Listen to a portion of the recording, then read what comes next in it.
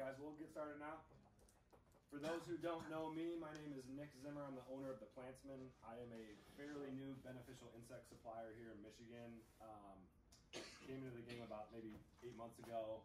I'm a grower with a lot of knowledge with using bugs in my own garden, and decided to start my own company kind of advising cannabis growers on the best practices, the best bugs, trying to make it easy for you guys.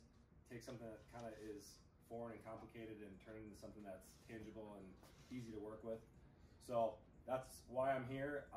This is meant to be a very loose, casual, conversation-oriented class, so I would love lots of questions. Raise your hand, stop me whenever I say something you don't understand. I'll try to keep it as simple and basic as possible. But I am the bug guy, and I'm here to tell you about bugs, what to use, how to use them, when to use them, what to do, all that good stuff. So that's my portion of this, and Dylan's here to we work together. He uses a lot of my bugs.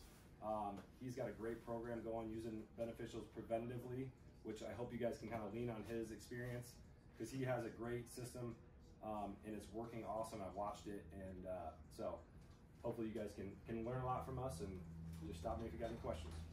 Yeah, I just want to say real quick before we get started too, obviously thank you guys for all coming.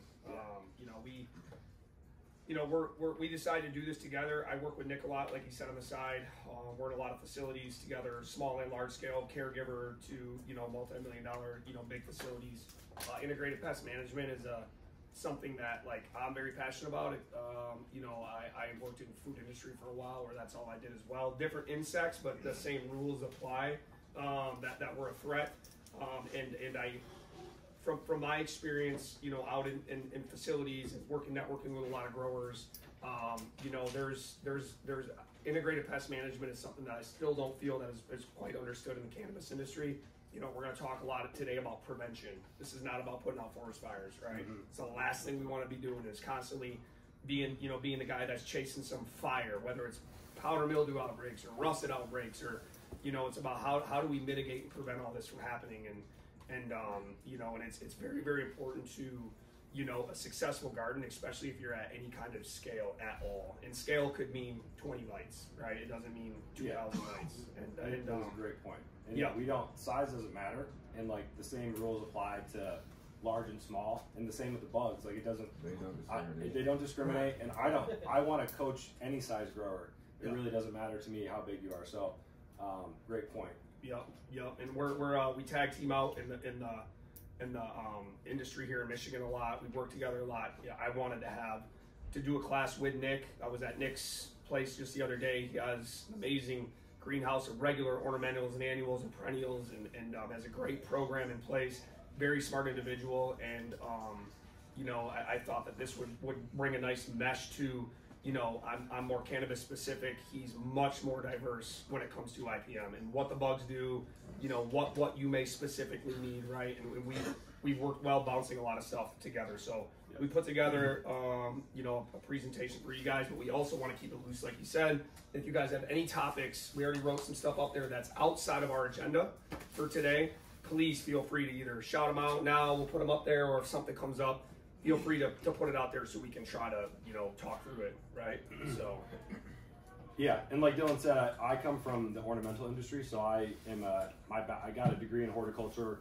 I was a grower for 5 years at a huge, ornamental 80,000 square foot place. I now own my own garden center greenhouse where we grow and sell every plant under the sun. I also grow cannabis. I love cannabis. But I've been using these bugs at my facility for years, and I market myself as a pesticide-free garden center, which is my little niche. And I would hope in the future that you guys can start leaning on that too as a way to market yourself and separate from the pack in a market that's tight and tricky.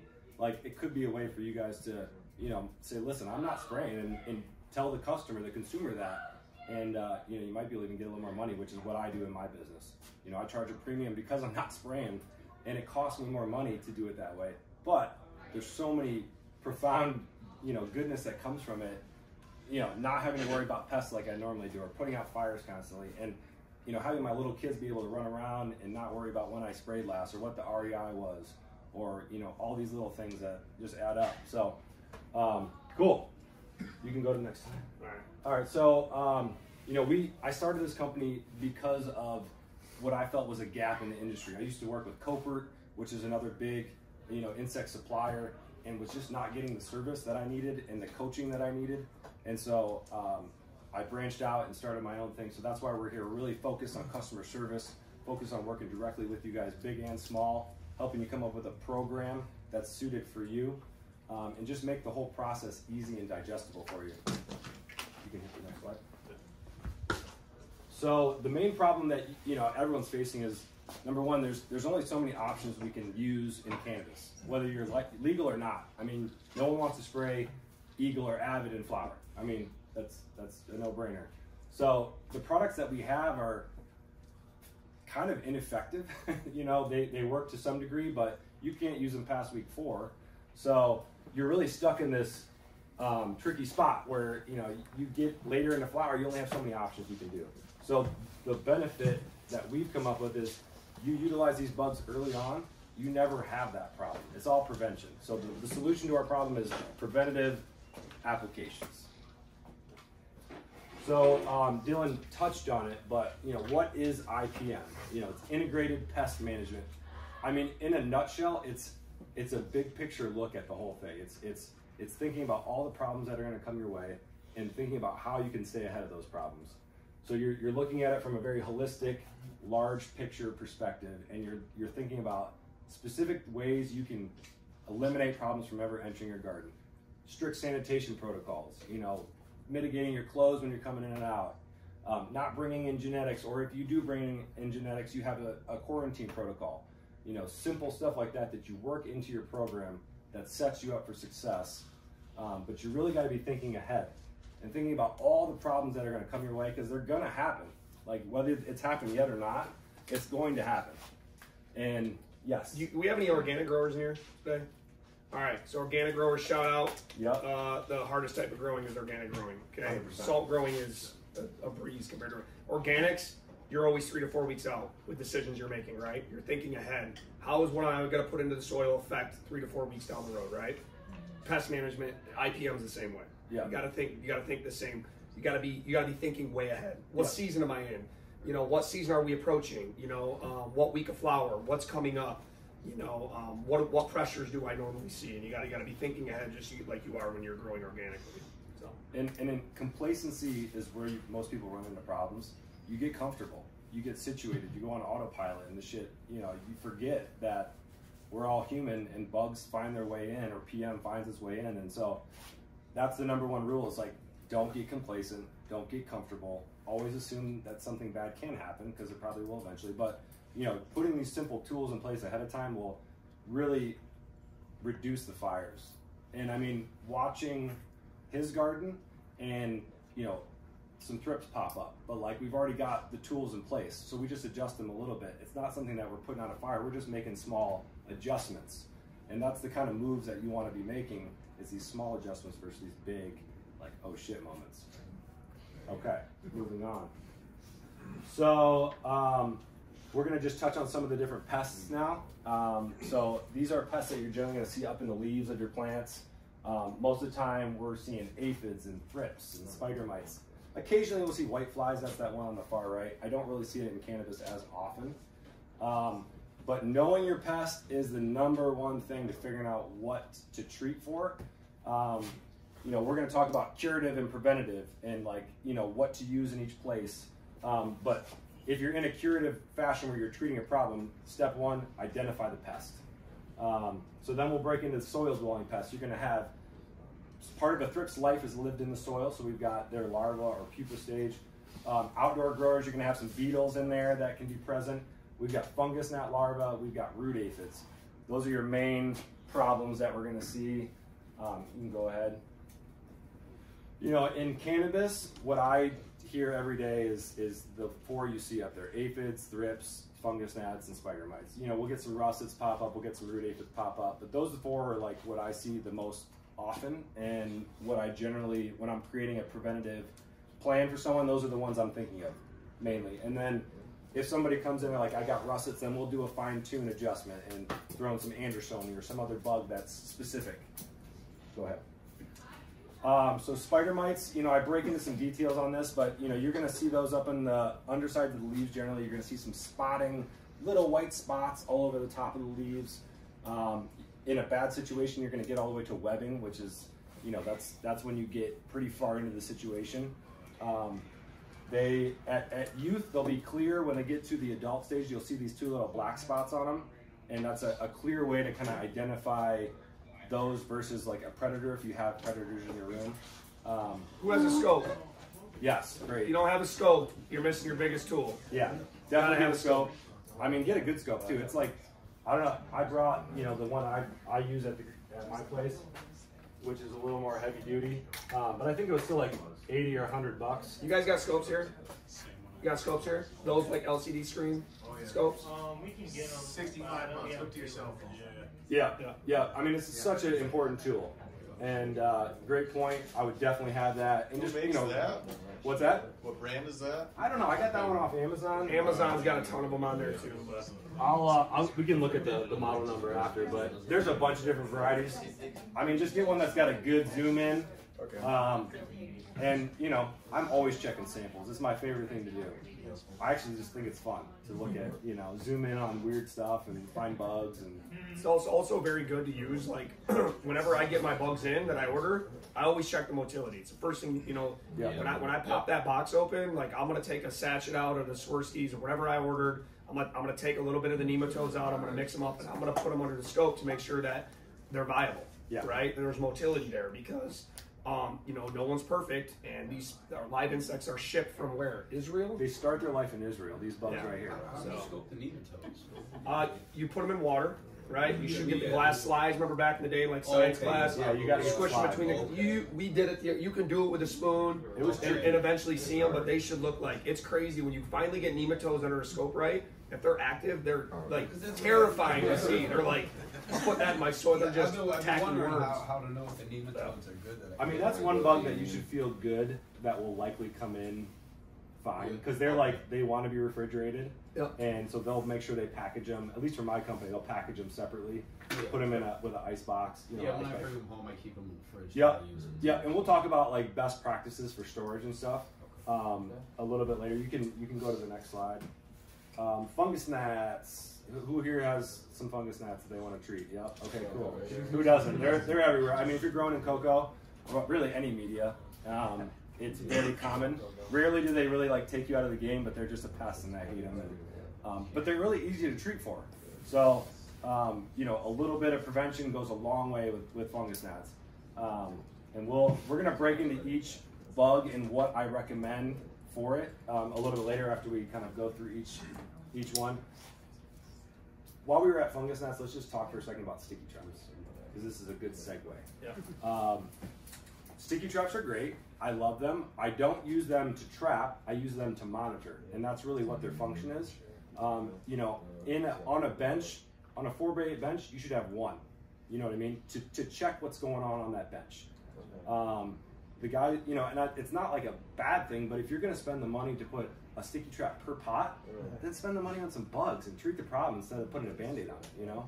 So, probably the number one thing I see when I go into facilities is that people still think that sticky traps are some sort of like mouse traps. Yeah. It's like I went to a facility the other day, 1,000 plants per room, and they had 2 on every plant.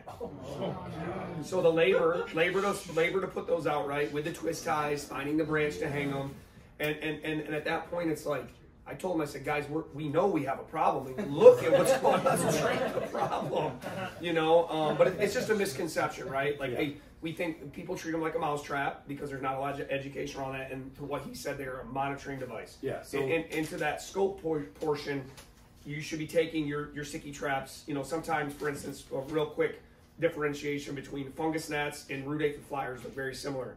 A lot of times people will think they have fungus gnats, and really I'm like, dude, you got root aphids. And then we'll go check the root zone, and sure enough, right? So using that scope, using the monitoring traps to identify what do you have in your room. Yep. Right? So 100%. And I mean, for me, like at my place, I put new traps out every 2 weeks, and every week or every couple days, I will check those traps and see what's changed. And I'll have a log, be like, all right, so last week I had 2 fungus gnats in 1 square. This week I got 6. So that tells me that my population is growing and my treatment isn't really working. So that's the kind of mindset you should have when it comes to sticky traps. Is they're a great way to see if things are working or not working. But if you're using them as a trap, you're missing, they just go lay their eggs in the soil and the larvae just live in the soil. So when you're trapping the adults, you're doing nothing. So treat the soil and you will fix the problem. Cool. Thrips, probably the #1 pest that I get calls on, and it's a pain in the butt, but it's manageable. You can grow fire with a few thrips living around you, and you can manage them very effectively with beneficials. But you need to be starting early, and you need to have a plan. And thrips live mostly up in the foliage, so they're going to be up in bottom of the leaves. You're going to see these little kind of grayish silver spots. That is where they've kind of sucked the juices out of the leaves, and then you see these little black specks on those spots. That would be where they pooped. So that's your kind of telltale sign that you've got some thrips running around. And if you have that damage, you're to a far enough point that you really need to do some treatment. If you have a couple just running around with no visible damage, I would throw some bugs at it. If I've got visible damage, I'm going to start with a spray and follow up with some bugs. So each situation will be kind of hard to differentiate, but if you've got damage in adults, you're going to want to spray and then follow up with the bug. What kind of spray do you recommend? Azagard's a good one. Spinosad is a good one. It depends if you're in, if you're a legal market, then don't use Spinosad, or at least use it really early in veg and then stop. But I mean, it's not a licensed product, so, or legal product to use. But Spinosad is very thrip specific. And in my industry, we stopped using Spinosad because the thrips gained immunity. So it worked super good for years, for the last 20 years. And then all of a sudden, every generation they were using it, a few would get through and those would multiply. So they bred these like super thrips that are immune to Spinosad. So we stopped using it in ornamentals. And I honestly have way better luck with beneficials than I ever had with Avid and Spinosad in ornamentals. I don't know why. I have great control using the beneficials with thrips. Yeah, but that's before you get them, though, for the most part. Yeah, right? I mean, for me, I'm an open greenhouse, so I'm always bringing in bugs. Like there's no way around it, And so I expect them. And in years before, when I was just conventionally spraying, it was just putting out fires constantly. I just started dealing with them a couple months ago. They're only in one room, and there's only 3 plants in that room. Okay. So I'm just wondering if I should take cuts off the plants. Are they in veg? Yeah. They're veg. I mean, Spinosad's a safe product to spray. Another thing that works good in veg. A lot of greenhouse growers know this tech if you're on greenhouses, but isopropyl alcohol will dry them right out, adults. But I think he's probably going to segue in this. We got to treat the soil too.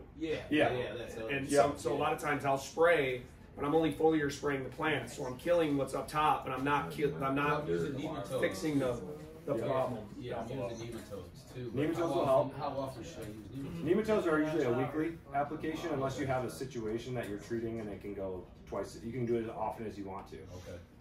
But general practice should be weekly on the nematode drench or spray. Okay. And again, it's just kind of like if you're feeling heavy pressure, then go up on that. If you're not, you can even back to every 2 weeks. It's not critical. All right, go ahead. But thrips do live part of their life in the soil. So if we're treating thrips, we're treating the foliage and we're treating the soil. And we'll go into what I recommend for those. Aphids. I hate aphids. I'm dealing with them right now in my greenhouse. It's going to be a really bad year for aphids. I want you guys to be prepared. Leaf aphids. Leaf aphids. Just because it was such a mild winter. And, that really deep cold will do a really hard kill on a lot of this stuff. So I always fight aphids, and I'm fighting them earlier than normal, and I'm just preparing everyone for, especially outdoor growers, it'll likely be a tricky, you want to be ahead of it. They are a nuisance. They're not going to be as, damaging for yield, but you're going to get them all up in the bud. So really they're just in there sucking the juices out. They don't need to lay eggs. They reproduce asexually, so they just pop out live babies all day long, which makes them, take over fast. Quick. I don't know if you guys follow me on Instagram, but I did go to a facility that was just loaded with aphids. And I've actually had really good luck with the treatment plan we put together. Now it took some time and some money, but you know, they do work. And he's got a side-by-side spray greenhouse and bug greenhouse, and he said it's working better. So that was really cool to see. And I was actually kind of surprised because like it was bad. It was really bad. All right, go ahead. So indoor versus outdoor.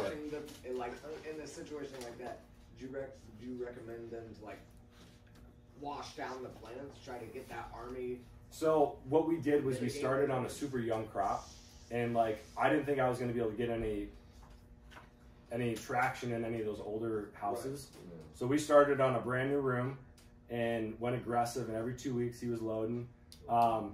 No, I mean I told him to spray 3 times before the bugs showed up. So we did like a sulfur, Azagard sulfur, and then he washed them down just to rinse off, and then they released, and then he stopped, you know, spraying. Right.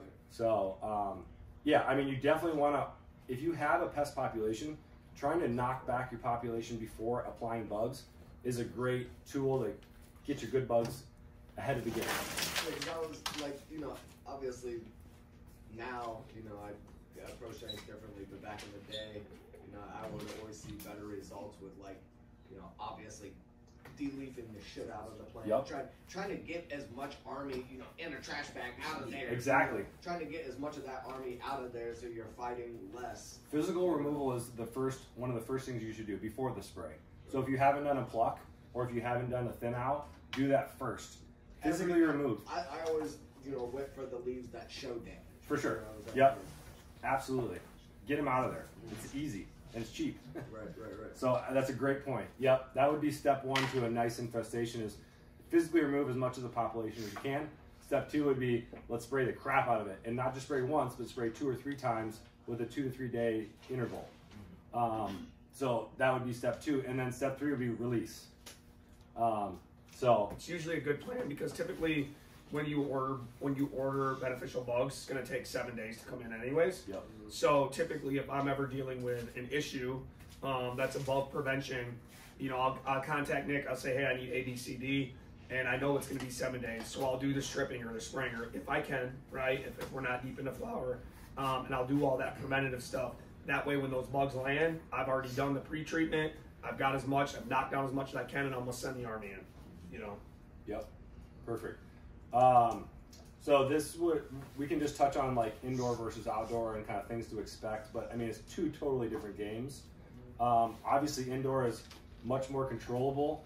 You're going to be able to really manage the pests a lot easier. But you know, it comes with its own hurdles because outdoor you got the whole natural enemies out there, so they're already working. So as long as you don't spray everything all the time, they're going to be out there working and can help you. So it's a catch-22, but you know, indoors generally you're going to find less pressure. You're going to be able to manage things easier. You know, it's easier to dial things in. Is there a too early to start? Is it too early to start? No, I'm saying, is there a too early to start? Not necessarily. So like, take for instance, like a big, huge outdoor farm, just transplant, start right now. Yeah, oh yeah. And I mean, there's a lot of people that are in that boat. I mean, outdoor, I'm in the mindset of smaller plants are better, or easier to manage. So, absolutely. Like, don't start too early. Start late. Right. Otherwise, they'll be 10 feet tall, and you'll be like, what have I done? So it's hard to get eyes on things that are, you know, obviously you get the ladders out and do all that, but in Michigan, you know, specifically, we're not California. We don't have low humidity. Our season is crazy outside, especially if you're going outside or in greenhouses. It's been proven over time, like, I don't even plant when I used to do outdoor till, like, mid-July. Yeah. I don't even plant. It just, the big plants just, you're going to lose, my experience, everybody's maybe different, I lose half that plant, whether it's to bugs or, I don't get up on a ladder every single day, detritus or mold 72 or plants and climb up to the top and see what's going on. I want shit eye level or below. Yeah, 100%. I mean, that's my mindset too, and I'd rather plant a few more plants and have them be small and manageable than have, you know, 5 absolute mammoths. So for outdoor, you know, I didn't put a slide in here, but it's used in ag a lot, but there are plants that you can plant in your area that will attract beneficial bugs. So like plants like alyssum or ornamental peppers or marigolds are all things that benefit. There's like just a lot of these bugs will be attracted to because they can also eat some pollen. So like big farms, big strawberry farms, big cucumber farms, they'll have alyssum planted every 20 feet. Or they'll have a whole row of it that will bring in these syrphid flies and these other bugs that will be looking for aphids. So if you have an outdoor farm, you should look into just planting sporadically some of these good plants. We should plant peppers. Yep, ornamental peppers, alyssum, and marigolds are your top 3 to bring in beneficial insects. And really, you just scatter them around on your corners and stuff. Yes, sir? Just to add, I've heard it's good to have like sacrificial plants too. Like, Is that not? I mean, it is. It's like a, I forget. Yes. It like draws the bugs to that. Yep. There's another word, I forget it, but yes, I haven't really done that, and it's, to me, it's another one that I go back and forth with because you're like you're attracting them, but they're drawn to that one plant. So that's one I don't what if know. some aren't attracted to that one plant? Now Exactly. I mean, you obviously wouldn't put it right in the middle of your Right. garden, but you put them, you draw them away. So I think there's validity to it. I just kind of go back and forth on my own mind logically. that makes sense Because I use like beetle lures and stuff like that. It's like a bag to get Japanese beetles, for instance, which I fight in the garden center all the time. So I put these bags out, 200 feet from my garden center. It has a lure on it. It's a pheromone trap, so they like think there's a lady over there, and they go get stuck in the bag. But I think I might be bringing more in than we're naturally there. So I don't know. That's a good question that I don't have a specific answer for you. But let's see. So, I work with a lot of growers, and what I do is I set them up with what I call action plans. And what's on there right now is just an example of an action plan. And really, what it is like a feeding chart for bugs. And it would be like, you got your weeks on the top in green for veg, you've got your weeks in red for flower. So you just follow the chart, use this bug at this time, and you should have very few problems. This is just one example for one grower. I just wanted to show you. I can happily set you guys up if you ever want help figuring out what to use and when to use it. I will do this for anybody. But the essence of these plans is this. You want to start early. You want to reapply every 2 to 3 weeks. And you want to try to get 3 treatments on a crop throughout its life. And doing those few steps can really set you up for success. So like week 2 a veg treat, week 5 a veg treat, week 2 a flower treat or something like that. Depending on what your cycle is and how long you veg would determine when you would want to treat. But that is the essence. 3 treatments throughout a crop's life. Start as early as you can in veg and usually stop early to mid flower. And if you do that, that should be the last time you treat. Prevention, and also, identifying, anybody here know what like threshold levels are, right? It's back to what he said earlier about identifying like what's on a sticky trap. I have threshold levels for my veg and my flower. Threshold levels are identifying what's acceptable, and if I go above this, I'm above that threshold level, I have to take action, and what is that action? And that's all predetermined for me. I know. And he knows, when I say, hey, I need an extra box of this, I just went above a threshold. He knows I went above a threshold level. Now I have to take action, right? And so identifying what your threshold levels are, what your pests are, what are you seeing in your garden, and then having a plan and sticking to it. If you guys, depending on the size of your garden or kind of what your rotation is between veg and flower, I recommend trying to get on for me, I'm on a cycle where my bugs just come. Right, I put together a plan. I know when I need them, which is every 2 weeks, and they just come the same amount. Now, sometimes I'll have to say, hey, throw an extra box of this in, or hey, I don't need that this week. Yep. But for the most time, it's the same things, because if I don't do that, because I'm distracted and I have 900 other things going on, like most of us do, right? I will forget to order, and now I get off track, which is my habit that I did for years. And that's when all of a sudden now I let my guard down. And if I do that too many times, my threshold levels are going to go way up. Possible infestation is going to come in, right? So yep, absolutely.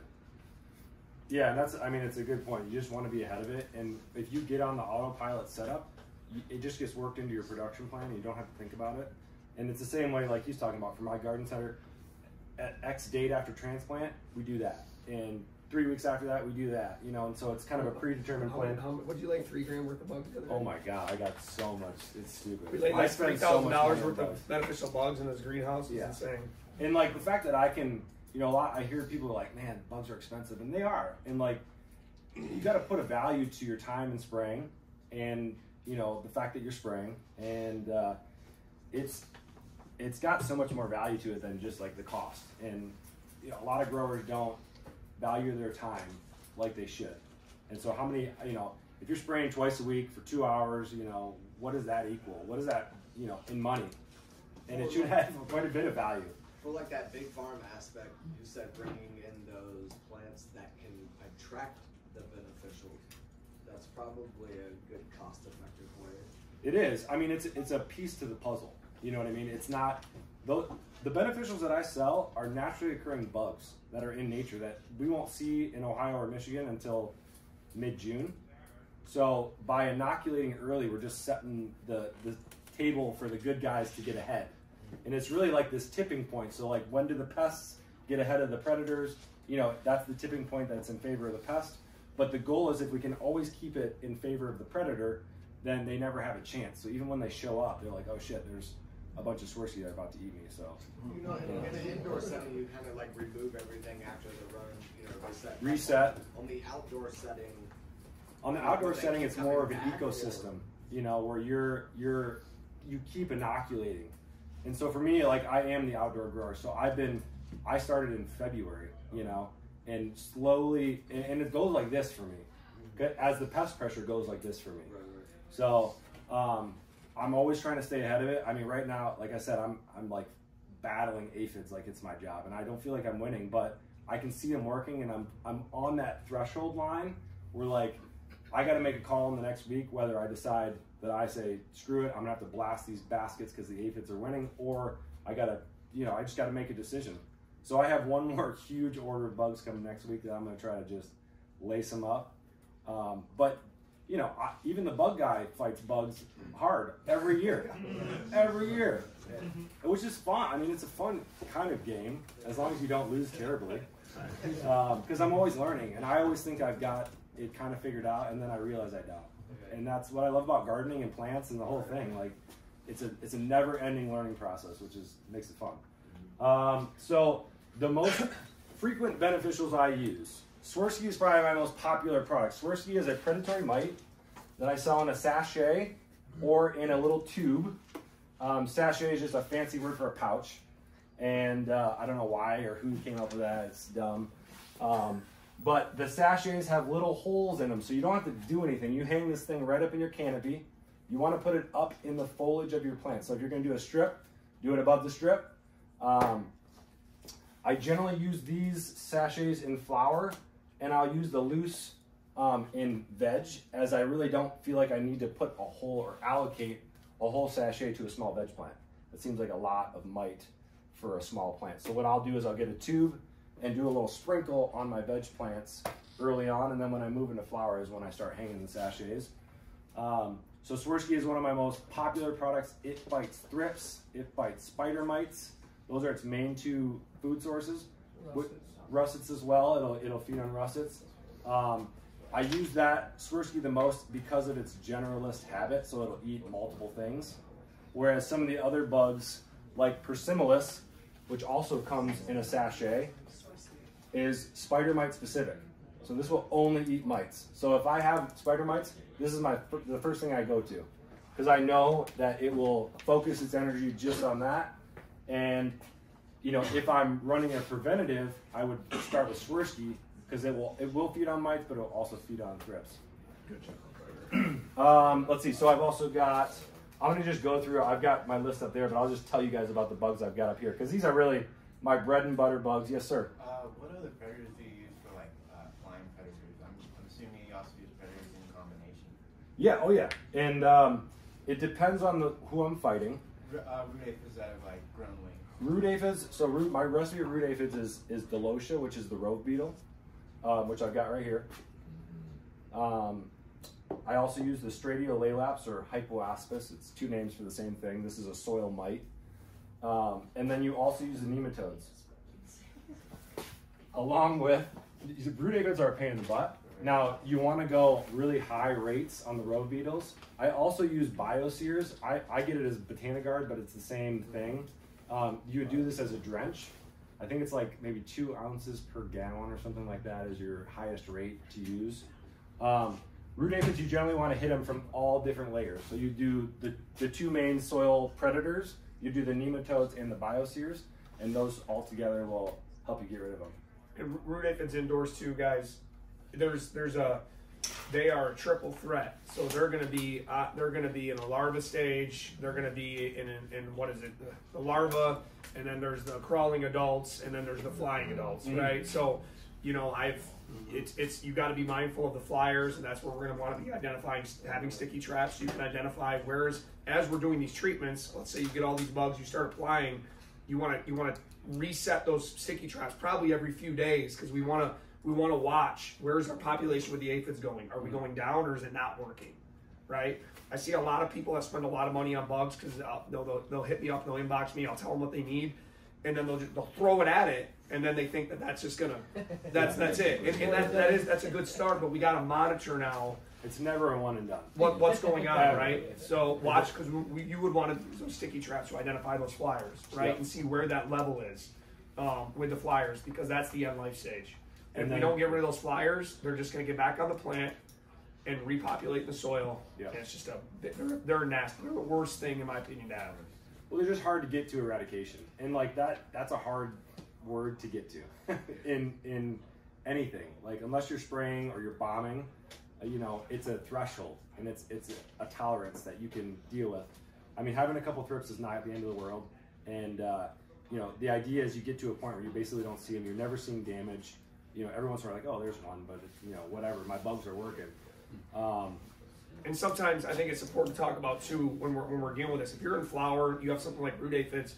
I've had root aphids plenty of times, and I've held them at bay. Root aphids are also another pest where if you can keep them to an acceptable level, they won't have crazy effects on your plants, right? I mean, they will stress them out, and if it gets real bad, they will definitely destroy the root zone, right, of your plant.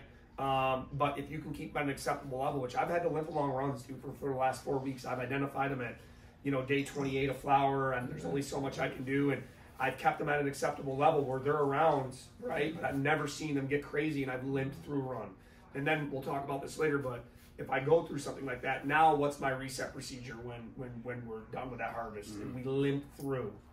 Sometimes, I'm battling thrips in a room right now, and flower, day 45. They're just around. They're not tearing my plants up. Garden looks great, but they're around, and I'm using Swirsky's and I'm applying every week, right? And they're keeping them at bay, and I'm fine with it. You know, I'm good with it. You know, my bread and butter for me is my veg. That's where I have to be like 150% on my shit, right? Because that is where if I get a problem in there now, flower rooms, you get that break, right? We're gonna get to the end of the crop. We're gonna reset, clean filters, go through that whole procedure to eliminate what else could be in the room, and you can bring in a fresh batch and restart. You get that into your veg, it's a whole nother world of shit. Mom too, right? What's that? Also mom room. Mom room, veg room, yeah. It's tough when we get them on something like that. I mean, if I get root aphids on like a mom, you know, I'm gonna cut as many clones as I can before that plant gets too stressed out. This is just me. I'm gonna cut a bunch of clones. I'm gonna go through a dunk procedure to kind of make sure I don't have anything crawling on there, re-clone everything, and probably get that mom right out of there. I'm not gonna waste my time trying to treat that mom. What are you gonna dunk everything in? We'll go over that in a little bit. Mostly sulfur is what I'm gonna dunk in. You know, for pest prevention, mildew prevention, especially when getting a new genetic. So we'll go over that in a little bit. Yeah. For sure. Wouldn't you consider now sulfur doesn't deal with thrips though, right? It will not go. It's an insecticide. Think of it like an insecticide. Yeah, it will help. It's not going to be my go-to, but it definitely helps, and I think it's the best broad spectrum thing for mites and mildew for sure. Oh yeah. Yeah, for sure. Yeah, it's a good way to start clean, Especially for the price. Yeah, exactly. $75 for like a 50-pound bag or whatever. Not bad. All right, let me. Great question, and to follow up on your question, like, you know, you'll see the best efficacy on stuff that you can in your veg where you can start early. Like, you know, if you can start inoculating your plants now that are young, in flower you won't have any problems. But plants that are in flower right now, you won't have as much time to build up that population, and the investment might not always be, you know, worth it. Just last night I got a call on guys like when you're in week 4 or 5 in flower, it is a tough call which direction to go. And like, I don't want you wasting your money. I know what the market's like I know everything. So, you know, it's a tough decision. If you order from me today, you're not going to get bugs for a week. Like, is it worth it? And are you going to see that on the other end? Probably not. Like, you're still going to get through your harvest. And so it's something that I fight with every day almost with that phone call. And I kind of have to leave it up to the choice of the grower. Like, yes, my bugs will help, but they're not going to solve it. You're still going to see some when you go to harvest. It's definitely going to keep it from, you have to do something. So At week 4 to 5 is the crucial. it's that moment. Man, you get like mildew or something pops up week 4 or 5, buddy, you are in a tough call. Well, and that's where we go back to the prevention and to having a plan. And you know, you don't run into those situations if you're running a preventative program. Like, it doesn't happen because you've already planned for it, and you've already made moves to make sure that doesn't happen. So, you know, think about that. I would love. Yeah, go ahead, sir. Are you also adding like a bacillus or trichoderma? I'm assuming for like. So the bacillus is the biosecurity. This is a bacillus, or is this Bavaria? Let me see. I think it's Bavaria. Yeah, this is Bavaria. So, at my place, I do the trichoderma. You know, we talked about doing dips and stuff like that. I do a dip in biosecurity, root shield, which is trichoderma, and then nematodes. Okay. So any incoming plants get a full submersion, roots and everything. The whole thing goes in a tote with, you know, I do 6 gallons at a time and make up a super concentrate. And that was one of the bug companies coached me on that recipe. But there's a million. And sulfur's like a cheaper, easier way to go. But if you're looking for more of like an organic or a different approach, that's another option. Trichoderma to me is more as a inoculant after transplant or as a dip. You know, it's a root protectant really, and I don't find it to have as much of a, you know, it's not hurting any bugs, but more giving you a stronger root system that will help you keep bugs away. Help the immune system. Yeah. I love trichoderma. I use it on every plant in my greenhouse. 2 weeks after transplant, we drench everything with nematodes and root shield. Great question. Let's see, any other bugs? Yes, we got lots of other bugs. I've got Aureus here. Aureus is the pirate bug. It's one of the bigger bugs you'll see. This is great for adult thrips. They bite. They bite and they fly, which is great. So you don't have to go pot to pot. You can just dose a couple spots in the room. They'll move their way around. If I have thrips to a point where I'm seeing visible damage, I've got adults. I always throw this in the mix with the Swirsky to make sure that they can work together. I've got some lacewing larvae here. These are ferocious little alligators that look for aphids. They're mainly looking for aphids. That's their favorite. But they'll eat thrips. They'll eat mites. Again, I generally only use either one of those on a curative basis, meaning I've got a problem I'm looking to treat. They're more expensive, and they're really they're great predators. But, you know, again, really just use them on a curative basis.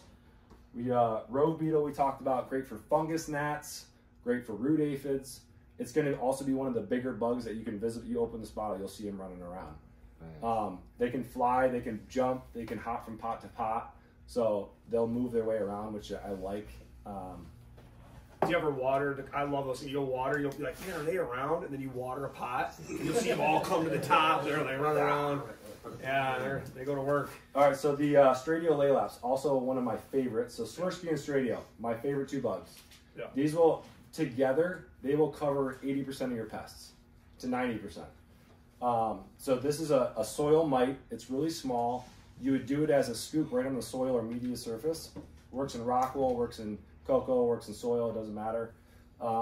But these are awesome and cheap, I mean, comparatively to some of the other things. And on a per plant basis, you're doing, on like a 1 gallon, you do maybe a teaspoon. On a 3 gallon, you do like a tablespoon. Dylan laces his up heavy. So you can, I mean, he doesn't have a fungus gnat in sight, you know, and because of this. And if you're in cocoa and you're doing, you know, your dry backs and you're keeping things fairly moist, you're really creating the perfect spot for fungus gnats. So you need to have some tool in your tool belt to take care of those. And those plus Swirsky are beautiful. We got nematodes, 2 different types. We got the new, yes. What was that last mic called again? This is Stradiolaelaps. Soil mite. Soil mite. The old name was Hypoascus. Hypoascus miles. Yeah. What do the soil mites eat? What do they what? What do the soil mites eat? What do they eat? They eat fungus gnat larvae, root aphids, thrip pupa in the soil. So really any of our soil-based pests. Before they make it to the plant. Yep. All right, so we got the Steinemera felicia nematodes. I don't know if I'm saying it right, but that's how I say it. You can get it two ways from us. Either as this like pack that kind of looks like snot, and you'd mix this with water and drench or spray your plants with it. This is a package of 50 million nematodes. This would treat quite a few plants. I would treat this like 103 gallons, or you can go by square footage, but this can go pretty far. You can also spray this, so I would spray my plants if I'm fighting thrips. And you mix this at a rate of 5 million per gallon of water, and you would spray right on the foliage, do it with the lights off. But it's a great tool to fight the immature thrips. Or 50 million per gallon. Or or do it at, you know.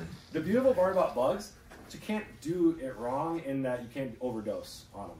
You know, you would just waste your money. That's all. That's the only downfall. These are really cool. They just came out last year. These are a nematode capsule, and this is very specific to our company only. And you would do it as a top dress after transplant. You can really do it anytime, but that's the easiest, most economical way to work it into your program. And you would do about 20 to 25 capsules per gallon of growing media. There's about 200 capsules in this little box right here, but you can also get in a much bigger box from us as well. I think that's it for the main bugs. So let's see, preventative, let's keep going on the topic here. Preventative versus curative, you can go back one. It's cheaper. Let's start with preventative. I mean, it's all basic stuff we all know.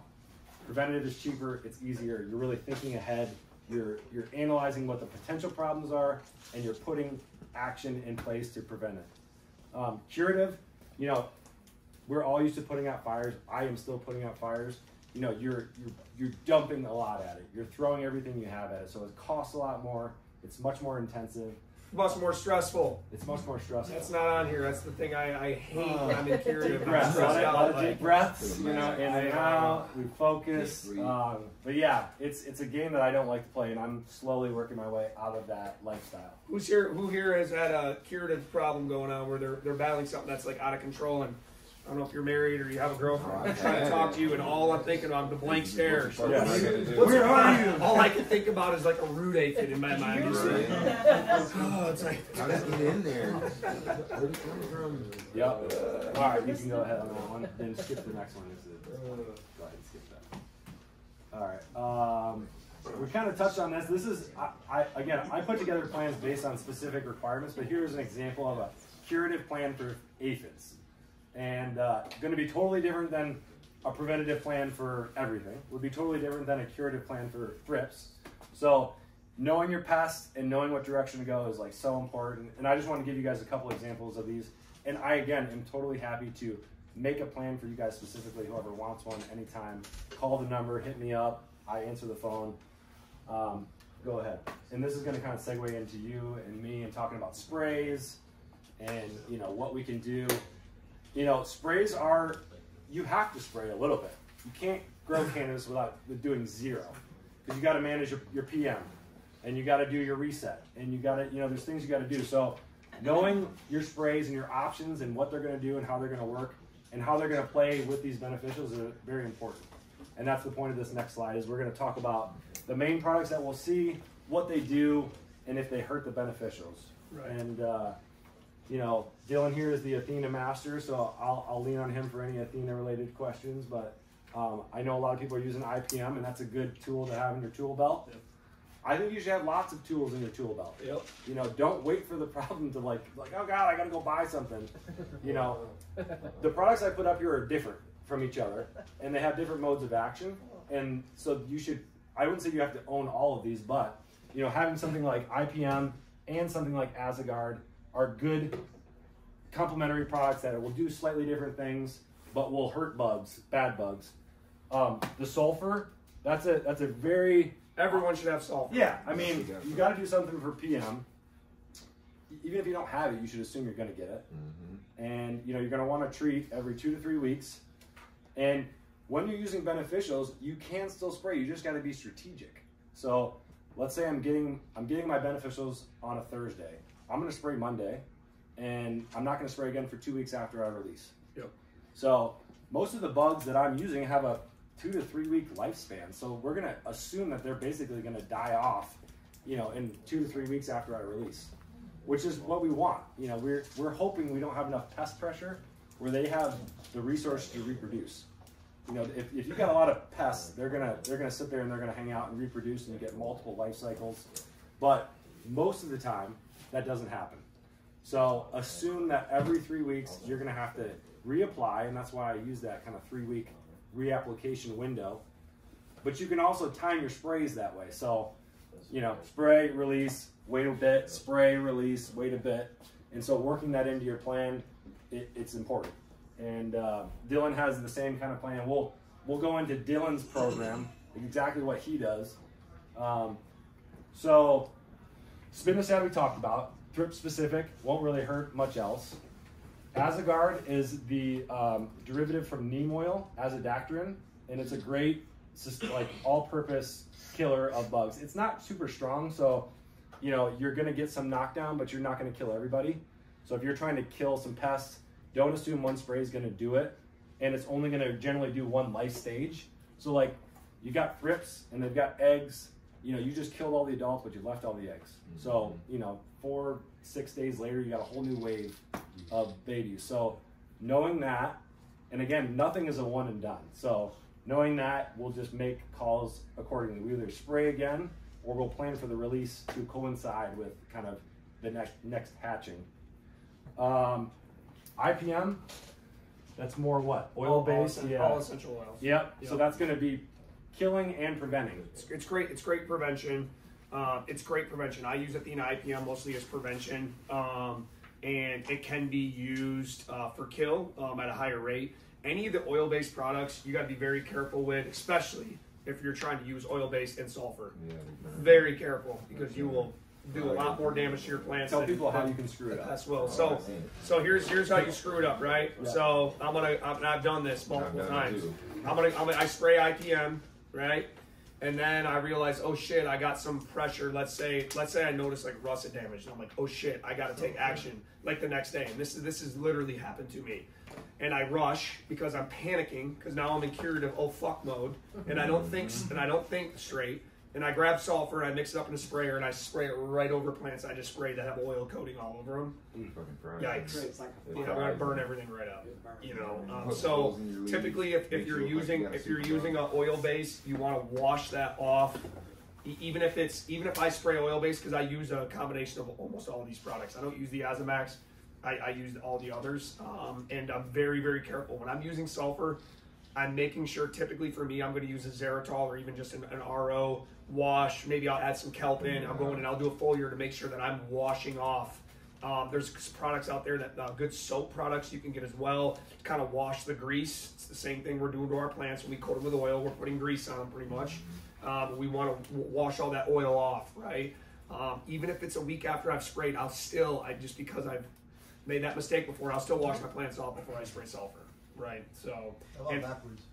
What's that? Backwards, like doing sulfur first. So backwards, you're not gonna run in. So we don't have that coating of oil down. It's still, I want to wash. I like washing my plants before I switch between. If I'm going from oil to oil, like I sprayed Athena, ran out, had some leftover Lost Coast Plant Therapy, which is damn near identical. They're very similar to oil based.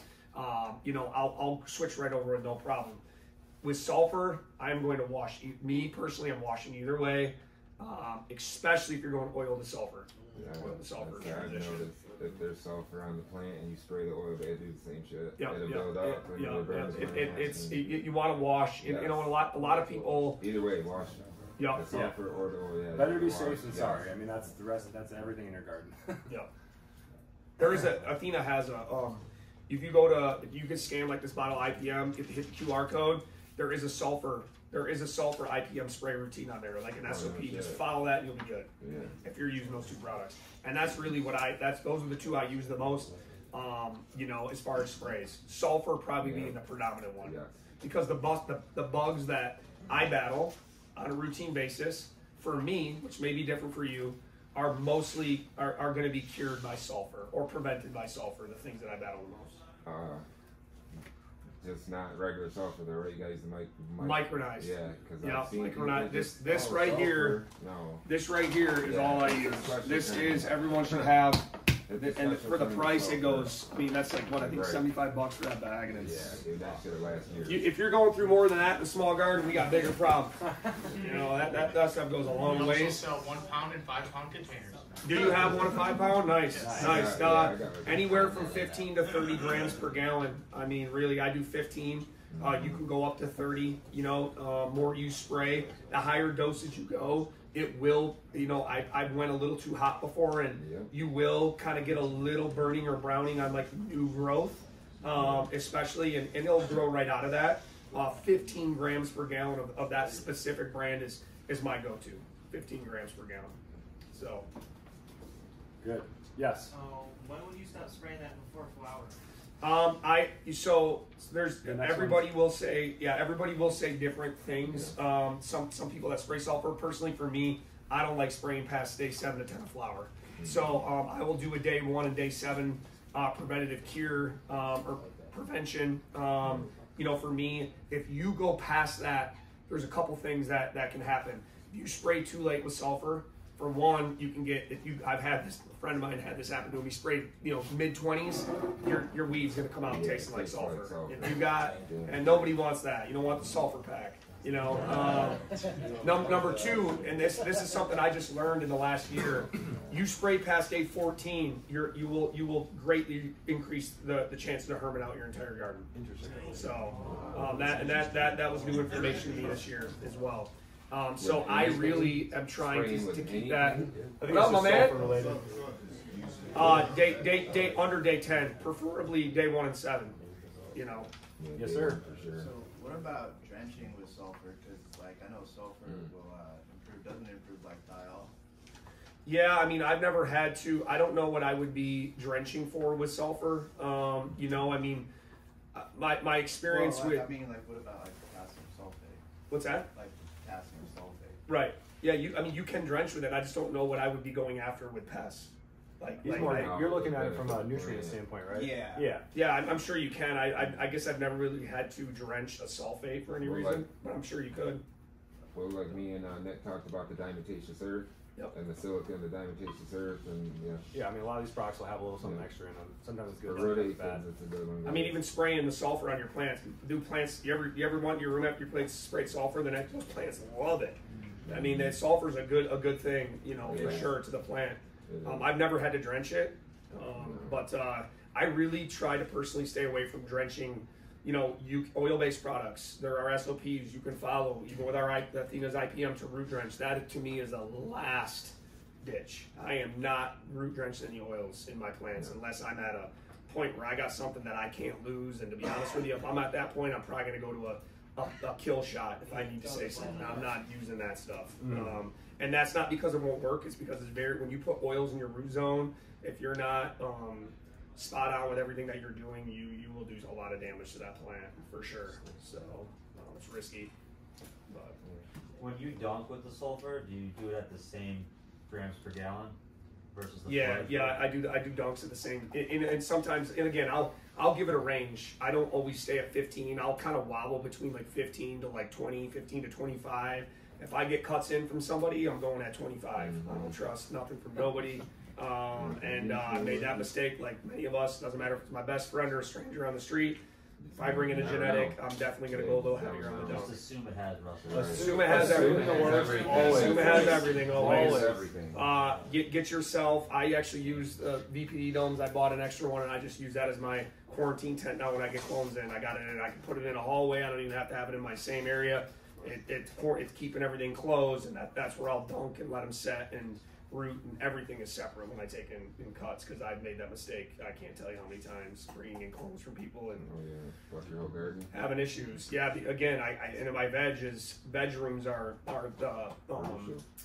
that's the engine, right? The engine. The flowering to me is the easy part. Veg room protocols are what have to be buttoned really tight. So my for routine and veg foliar spray, I like to spray food as well. The combo I use is up on the screen. Go to the next slide, it'll pop up for me. Oh, there we go. I like to feed as well as spray. I'm on a 2-week on and off, like he talked about, spray prevention. I'm going to be spraying Athena IPM. Typically, there are times of the year where I will switch to sulfur, specifically during the winter months in Michigan when it's colder. And somebody brought the powder mildew thing up. I know from being a Michigan resident my entire life, the climate we deal with out here, that during the fall to spring, that time frame where it starts to cool down in Michigan is where I'm going to be at risk for powder mildew, right? Mildew loves what? Cold and damp, right? It wants high humidity and cooler temperatures. So I will switch over for the most part to using sulfur during the winter months. And for that reason. And regardless of what I'm spraying, I'm always on a 2-week, I'm on a 2-week application, so I'll spray. I'll usually spray, like he said, usually 2 to 3 days before I know my bugs are coming. I'll get a good spray in. If I'm feeling any pressure at that point, I will do a strip down. If, let's say, if I'm seeing some thrip damage on leaves, I will strip them off, whether it's 1 or none, or 2 or 10, and then I'll usually hit anywhere from one treatment or maybe 2 to 3 days in a row before my bugs show up, and then I'm going to deploy whatever bugs I ordered, and then I will hit them again in 2 weeks, and I just keep that same routine.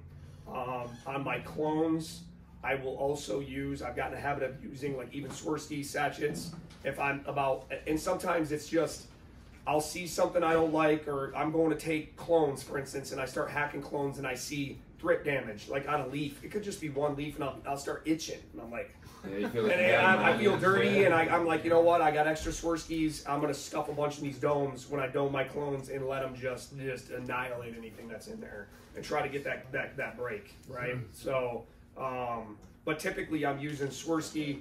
I'm using the Australia Laylaps heavy in veg. Those, if I'm using those two routinely in veg, I hardly ever see anything outside of a, oh shit, there's a little damage from a thrip on a leaf randomly or whatever, right? I hardly ever see gnats in veg because of the Australia Laylaps. I keep that pretty heavy. Nematodes, I used to use a lot more of until I got on a good preventative plan. Now that I was talking with Nick about this when I was at his place the other day, now that I'm on a preventative plan, I've got to back off the nematodes a lot, right? Because for me, in my garden, if I start to see gnat activity continue to increase with the regimen that I routinely do, that's when I'll call in, okay, you send me 450 million packs for next week. I'm seeing a little bit too much. I want to really knock them back, and that's when I'll bring in nematodes, right? Nematode drenching is, you got a large veg room, is extremely time consuming, right? To what he talked about earlier with my time is valuable, and if I have to apply nematodes, I know it's going to be a full day for me. I have to do every plant individually. You have to mix up batches. Everything should be hand applied or sprayed, and I'm going to do mostly root drenching with nematodes. And I'll just touch on the fact that, like, you know, Dylan does it the right way.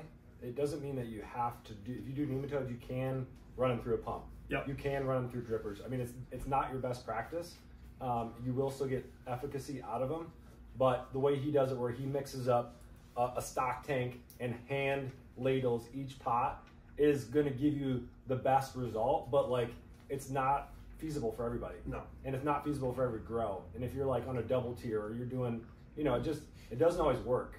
So know that you have that option. Here's the deal with nematodes: the best practices. You get your nematodes, you're planning to do a drench. You'd get, let's say you're going to mix up 50 gallons of water to evenly irrigate all your plants with these nematodes. You'd get a 5-gallon bucket and fill it up halfway with room temperature RO water or tap water, doesn't matter. You would throw your whole package of nematodes in there and mix it up really good. Come back 5 minutes later, mix it up again. Do that 2 more times, so like 15 minutes, let it just chill. That wakes them up, and then you dump that into your big tank of 50 gallons, Yep. Mix that up, and then go and apply. I was doing it wrong for probably 8 years, and was just like throwing them right in there, dosatroning them out, like, so it took me a while to figure it out. And once I started doing it right, I was like, oh shit, these things work. Because I wasn't really getting anything out of them. I was still fighting gnats. And so that was a big aha moment for me. It was like doing nematodes the right way and letting them wake up in this kind of room temperature setting. Why don't you touch on that while we're on? Yeah, We talked about it yesterday. Hypochlorous acid and nematodes. So that it's does a common so, question okay, I get great, all the time. great question. So, number one thing is like, what do nematodes do? That's kind of the essence of the question.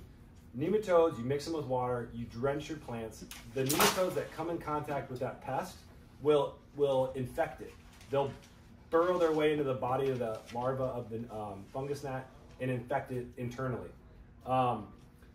The hypochlorous acid will kill the nematodes, but the nematodes are really only active in that moment of drench.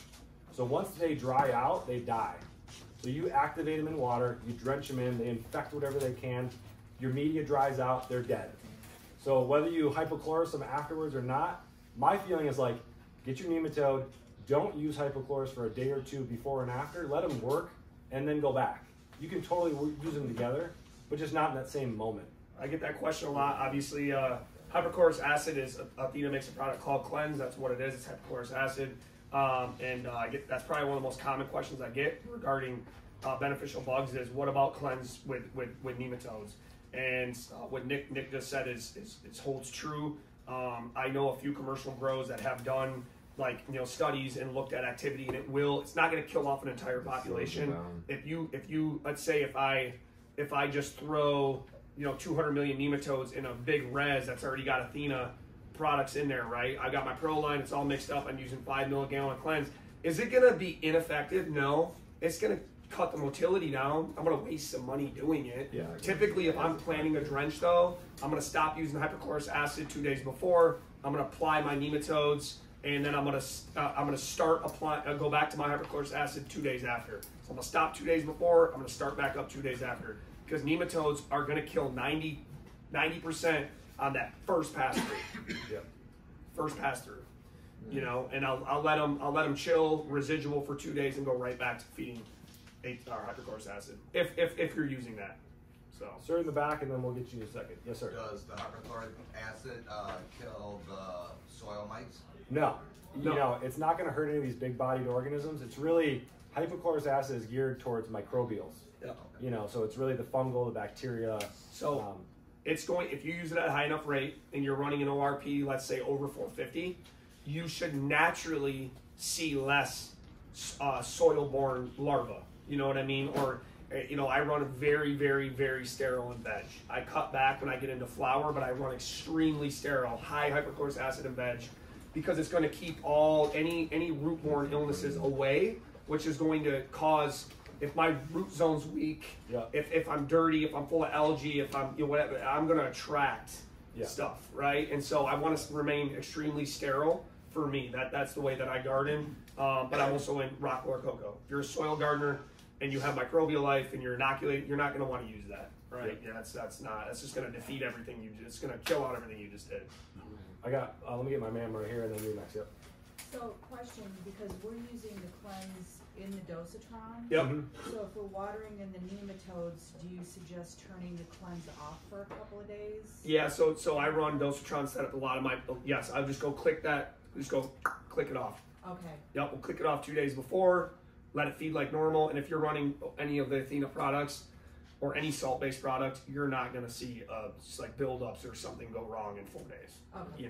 Most of these lines are extremely clean. Yeah. Athena is extremely clean on its own. The hypochlorous acid it serves a couple purposes. One, it keeps your root zone sterile. Number two, it keeps your irrigation system. It's kind of like the engine oil for your irrigation system. It's going to keep it running smooth, clean. It's not going to allow for bacteria and stuff to build up inside of your lines and biofilms. But in 4 days, you're not going to see. It's not going to hurt anything. So, great question. Go ahead. My question is similar to hers. Is when you're in dirt, when you're reintroducing your microbials, is it better to offset the microbials from the actual nematodes or any infestation, or does it not? That's a great question. A lot of growers that are using microbials incorporate the nematodes into the microbial day. Okay. So they'll mix that, because you can mix nematodes into fertilizer. Like they're very versatile. So it's beneficial too. It is, and it's making your life easier. Adding it to a time when you're already doing the drench is like huge. So totally great question, and yeah, come on in there. if you're gonna pump feed the nematodes, yeah, could you just toss them in your res with your Athena Pro and just do it all in the same feed? Yep, I've done it. I just did it. I called him the other week because I haven't been using nematodes as much, and I had these. I knew that I had these around for a couple weeks. I'm like, man, I'm not gonna throw them away. I paid for them. You know what I mean? So I got 50 gallons. I put like 150 million in a 50-gallon res and sent it right through my irrigation. Now impellers are gonna cut down the life, right? Yeah. There's certain things along the way through irrigation that you're not gonna get that full amount. It's still better than it's a numbers game. And it's a time saver. Putting too, 150 right? million, like, well, okay, we lose 25%. You still got 100 million coming out. You know what I mean? So they're pretty inexpensive too. So yeah. No, and they do a great job. I mean, if I can, I like to top feed because I like to totally saturate. And personally, I always apply nematodes. If I'm drenching, you want to make sure, I like to do it after my P1 irrigation. If I'm in a flower room, I want my plants to have just hit good runoff for the day. I'll usually try to wait like an hour so they dry back just a little bit.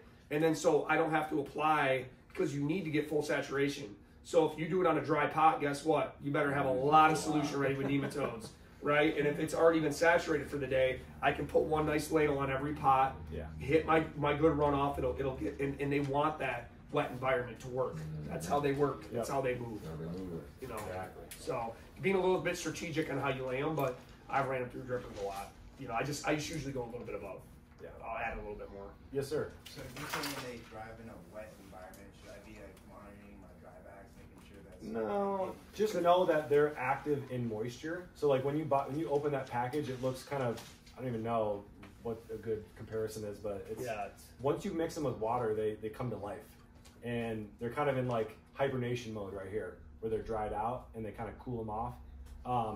But once you get them wet, they're alive. And once they dry out, they die. But don't try to keep them alive longer than they would naturally be. Because they're only gonna, we touched on this earlier, they're 90% of their kill is gonna be that first pass through. They don't hang out for like 2 weeks and kill things.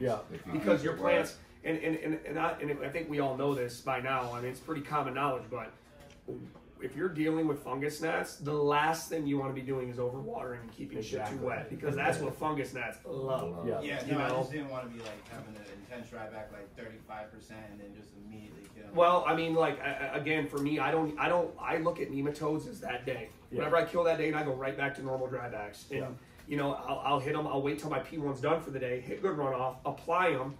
You know, do a very thorough application on the whole room.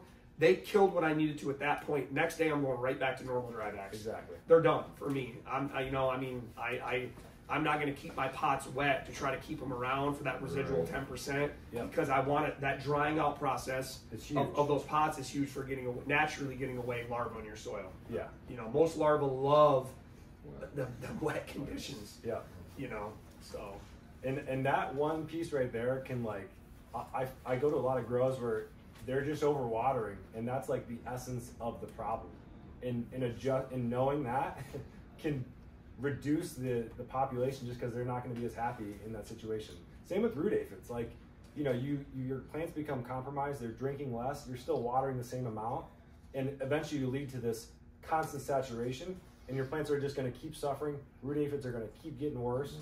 So you got to manage that and know that, you know, you want to get that good dry back. It's so important to get those roots healthy. Yeah, 100%. So yeah, this is your specific like. Yep. So this is what I do, and now this is again this is all my prevention, right? So the nematodes 5 million per light. I go really heavy. So I go extremely heavy. Now nematodes, I'm going to root drench to full saturation. We just went through that entire routine. If I have the time, I'm going to mix with RO water. One thing that he said is very important. That's not listed here. When I initially make that batch up, I make a strong 5-gallon stock tank batch in like just a bucket with RO water, and then I'll dump. Let's say I got 4 rows in my room. I'll dump a quarter of that into another 5-gallon bucket. I'll mix it with RO water and I'll apply. It's very important that about every 5 minutes, as you're applying, you need to keep stirring. I have a piece of, I use that those straight pieces that Florifex sells in that 17 millimeter tubing, or a piece of PVC, just a small piece. I just use that to spin my my 5-gallon bucket about every 5 minutes because they will settle to the bottom. 100%. They will settle to the bottom. So you want to keep agitating them and keep scooping and lay them all out. Now that has went from prevention. That's not part of my. I don't need that as part of my prevention process right now because I've got to a point where I've stabilized a lot to where now I'm going through that process. If I see my threshold levels go above an acceptable level for me, then for me specifically with fungus gnats, the first thing I'm going to go to is adding in going back to the nematodes. The soil mites, the Australia laylaps, has been a big part of me being able to get away from and applying them properly all the time is allowed me to back off the nematodes, which now I'm saving money, right? So sometimes with IPM, you're going to spend more out of the gate to get stabilized, and then once you get on a prevention plan, my costs have went in half over the last 6 months because I've stabilized. I've worked with Nick. I've got on a better plan. Really tried to look at like what is the heartbeat and what do I need and where, when, and why. I've identified that, so I've been able to back off some things like nematodes. But I know if I go above a certain threshold, and it could just be seeing I go down to water a plant and I get hit in the face by 5 flyers, and I'm like, no, that's too much for me. I'm getting some nematodes on my next order. But right now and for the last couple months, I haven't had to apply hardly at all with nematodes because I'm applying a lot of soil mites. So I do those at 5K per light. Again, that's heavy. That's 5,000 per light. So if I'm doing, typically I get, was it 250,000? Yeah. I get the bag of 250,000 is what I order all the time. And I think this is 10,000, so he gets a lot more. And I do a heaping spoonful in every plant. If I'm in veg, I kind of sprinkle them all over the place. I'll even put them right in the foliage. I'll just dust them into the foliage. Chicken feed them out. Yeah, chicken feed it out in veg. When I get into a flower room, I'm applying right away.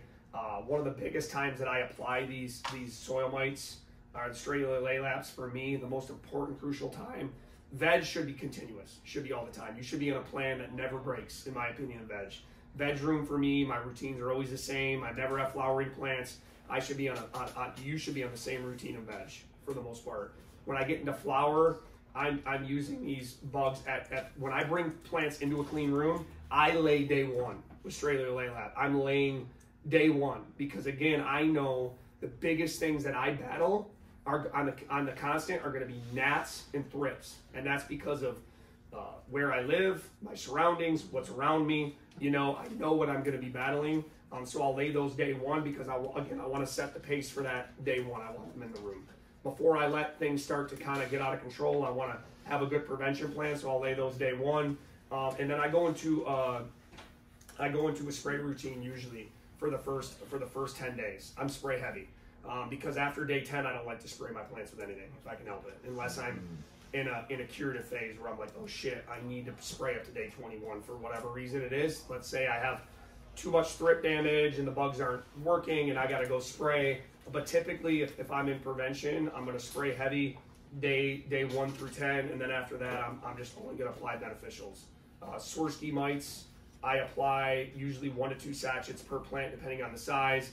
And I like to apply those right after strip, right? So I'm going to go in, I'm going to strip all my plants down. And again, this is if I'm not seeing anything out of the ordinary. And then I lay more Australia laylaps right after strip. I do another round of those, and then Swirskies. And that's prevention for me. Now I have bodyguards out there fighting the battle for me for the next 3 weeks through the heartbeat of everything, right? I will apply again at the end of flower, like I am right now in a room at day 45 because I know I have Swirskies. I see damage a little bit. I have thrip damage here and there, so I'm going to lay more Swirskies to keep things where they are because right now it's not out of control. I'm good, but I don't want it to get out of control. But typically, if I'm not seeing anything mid-flower, when I know that last application that week at day 21 is wearing off, I won't apply again. I don't need to. Yep. Right? We're almost to the end. Yeah, usually it's like week 3 is your last application unless you're fighting something. And that's the mindset you should have is like, I don't really want to put any good bugs out past week 4. We want to assume that all of our good guys are going to be dead at harvest. So that's the second thing that you just don't want to apply too far unless you have a problem like I'm saying. And he's got more trips than he wants, so he's going to put one more dose of Swirsky sachets just to keep him from getting out of control at the end. And that's the only move he's got to make. It's crazy when you start using beneficials a lot. Doesn't mean that you're never going to have a problem. But the cool thing about it and what I've seen, and I'm very open and transparent about my garden. I don't care sharing problems. Anyone that ever tells me they've never had a bug or a problem either hasn't been growing that long or they don't have see very clearly. I mean, I will still see stuff pop up. You know, I mean, I want to say it was probably about a year ago. I was cleaning out a mom room, and you know, we just got done taking clones, and I pulled my mom out, and my worker at the time was like, "Hey, there's this bottom branch is dudded," and right away I was like, "Fucking russets!" Like right, because I've been through this 100 times with russets. If I ever hear a brown dudding or I see it, my first thought is russets, right? So we clipped that branch off. We went and scoped it. Sure enough, russets. Okay. Now the cool thing is no one wants to see that. But the awesome thing about I'm on a good beneficial routine, so even if I have something like that happen, we scoped the entire rest, all the clones, all the rest of the plants in that room, all the rest of the moms, nothing. So they stay isolated. Why? Because I have 9,000 bodyguards in there keeping them. They popped up somehow. Obviously, I didn't apply enough. Something wasn't right, but I don't ever get anything that streams out of control. You know what I mean? I haven't had to chop a whole room down because I had something that was so out of control. I will still get isolated things that pop up. I take in a lot of genetics. That's the biggest part of my issues are genetics that I take in. No matter how much I dunk, no matter how much I will get lackluster on homies coming over and walking in my garden, right? Taking off my shoes, making sure that I'm always putting on, you know, my mocks that I wear in my garden. I'll get lazy and walk from my house out to my barn, and it ain't no big deal. And it's all the stuff like that that breaks my routine that will lead to me having issues and bringing things in. Indoor gardening is very controlled. It's not like outdoor. We're at the you know, mercy of Mother Nature and what's going on that year. You know, Nick mentioned it earlier. We didn't have a good freeze this year. We had a very mild winter, so y'all better get ready for what's about to come our way pest-wise. You know, I've started to apply more even indoor because I know the pressures that we're going to have coming from outside this year. We did not get a freeze. Michigan, the beauty of Michigan is usually we get a 4 to 5 foot freeze in the ground, which kills off everything. We get our own reset, like a room reset. We get a reset for Michigan every year. We didn't get that this year. We did not get that cold. Our frost levels weren't that deep this year. So I expect there to be a lot of pressure, both inside and out. Yep. You know, if you're gardening outside this year, especially. Yeah, so. Even inside. I mean, just, you know, going in every spring, assuming that things are going to get worse and they're going to peak in the summer, and like you just have that knowledge in the back of your mind. It's a different game, and just don't get complacent. And you know, IPM, you're thinking of the seasons. You're thinking of more than just what's right in front of you in the garden. It's like thinking ahead and trying to factor all that stuff in there. Who here has a lot of pine trees around their grow? Oh shit, not around the grow. Yeah, if you got a lot of pine trees, expect a lot of thrips. I didn't know that. Yeah, a lot of thrips. I mean, just you should know that. You know, a friend of mine's got pine trees all around the spot. We trade a lot of genetics. I just always know that that's going to be a threat. He sees pressure, I'll see pressure. I've cut down most of mine. I don't have any more. Once I learned that, the chainsaw came out. Part of my pest prevention plan. Them trees went bye-bye. Treating the outdoors, some stuff we haven't touched on that we should going into this year before we transition over to some of the more grow-related stuff. You know, also, you know, if you're growing indoors, or even if you're growing outdoors, you're in hoop houses, greenhouses, you know, preventing and spraying the area around, right? Like your buildings. I will use pesticides around the outdoors of my buildings. It's perfectly fine. Turf stuff. You know, there's a plethora of stuff that I use to spray outside of my buildings to keep stuff from coming into my buildings. That's perfectly fine. You should be using that. I have mouse traps around all of my buildings. Treat them like, you know, like you what if you owned a food facility? I don't want that shit in my food. I don't want any of that in my cannabis either, right? So I have mouse traps around all my buildings. We start spraying usually as soon as we start seeing buds on the trees outside. You know, we start spraying outside around the perimeter. You know, and same thing if you have hoop houses or if you have greenhouses, you have an outdoor plot. You know, do you have ground cover? That's very important, right? You know, are you keeping all your foliage cut down? What's around you? What's in the field next door? What do you have out back? What else could be bringing in pest pressure, right? And trying to keep that stuff away. So just some things to think about as well. So, and I mean, just having a good sanitation protocol for your room is, I mean, just the cornerstone to keeping things clean. Yeah. And like you said, just following it. I mean, it's easy to set one up. It's a little harder to actually like do it all the time. And it's that one time that you're like, fuck it, I'm just gonna go in, is the time where you bring in something. And so a good garden has a really good sanitation protocol as far as how you're coming in, how you're going out, who you're letting in, what the criteria is. You know, he's got a whole round of shoes on the ground waiting for any guests to come in. If I go to a garden, I bring a separate pair of clothes that are fresh out of the washing machine, take a shower before I take it very seriously. Yeah. And I know I'm a walking bug, so like I take it very, very seriously. Typically, the only time I let anybody in my rooms is either the last week of flower. At that point, I'm home free, and typically the people I'm letting in are going to be either taking pictures or a friend of mine or whatever the case may be, right? If I don't typically let anybody in my rooms unless I have to be in there prior to that, ever. And hardly anybody, unless they're working on a piece of equipment, ever goes in my bedroom, period. You know, and that's it's hard to, am I perfect? You know, do I break that sometimes? Yes, I do. I have contractors that got to go in rooms. I have friends that can come over sometimes and help me with something, and you just got to be smart. You know, the more times you open a grow room door, the more times you're opening up your risk for bringing something in. So, typically even on like a flower room, if we have to do work in there, or even if I'm doing garden checks, we're going to do garden checks right when lights come on. We're going to verify irrigations are taking place, whatever. We're going to be in and out. I'm not going in that grow room to look at weed plants 16 times a day, no matter how cool they are. And every time I do that, right, and I used to have a knack for like, I'll fucking go smoke something, and I start thinking, I'm like, man, I want to go back and look at it, and I'll just make trips in and out of my rooms, and every time I do that, I'm at risk for bringing something in and trying to get out of some of those bad habits. I acquired a lot of bad habits over the years, like over the years and years of growing that had to be, like, sometimes, pain is a motivator, right? The stress of having an infestation, having to chase powder mildew for the last 4 weeks, spraying it with everything under the gun. I mean, I remember spraying plants with milk. Remember when we thought that was a good idea? What in the absolute fuck? You know what I mean?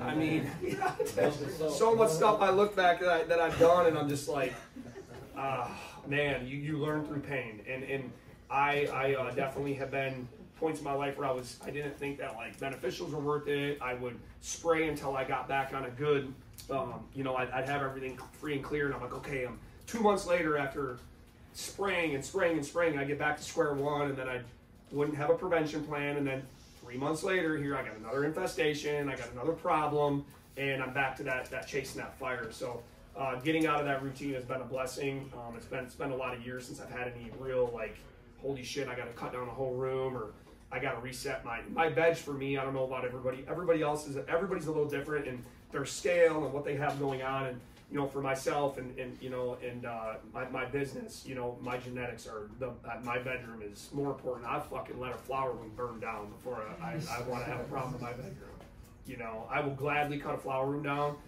My bedroom, I would have a very hard time doing, and I'd probably battle it to the bitter end if I had a problem in there. And that's just because the genetics are your bedroom is the heartbeat. It is, right? Veg sets up flower runs.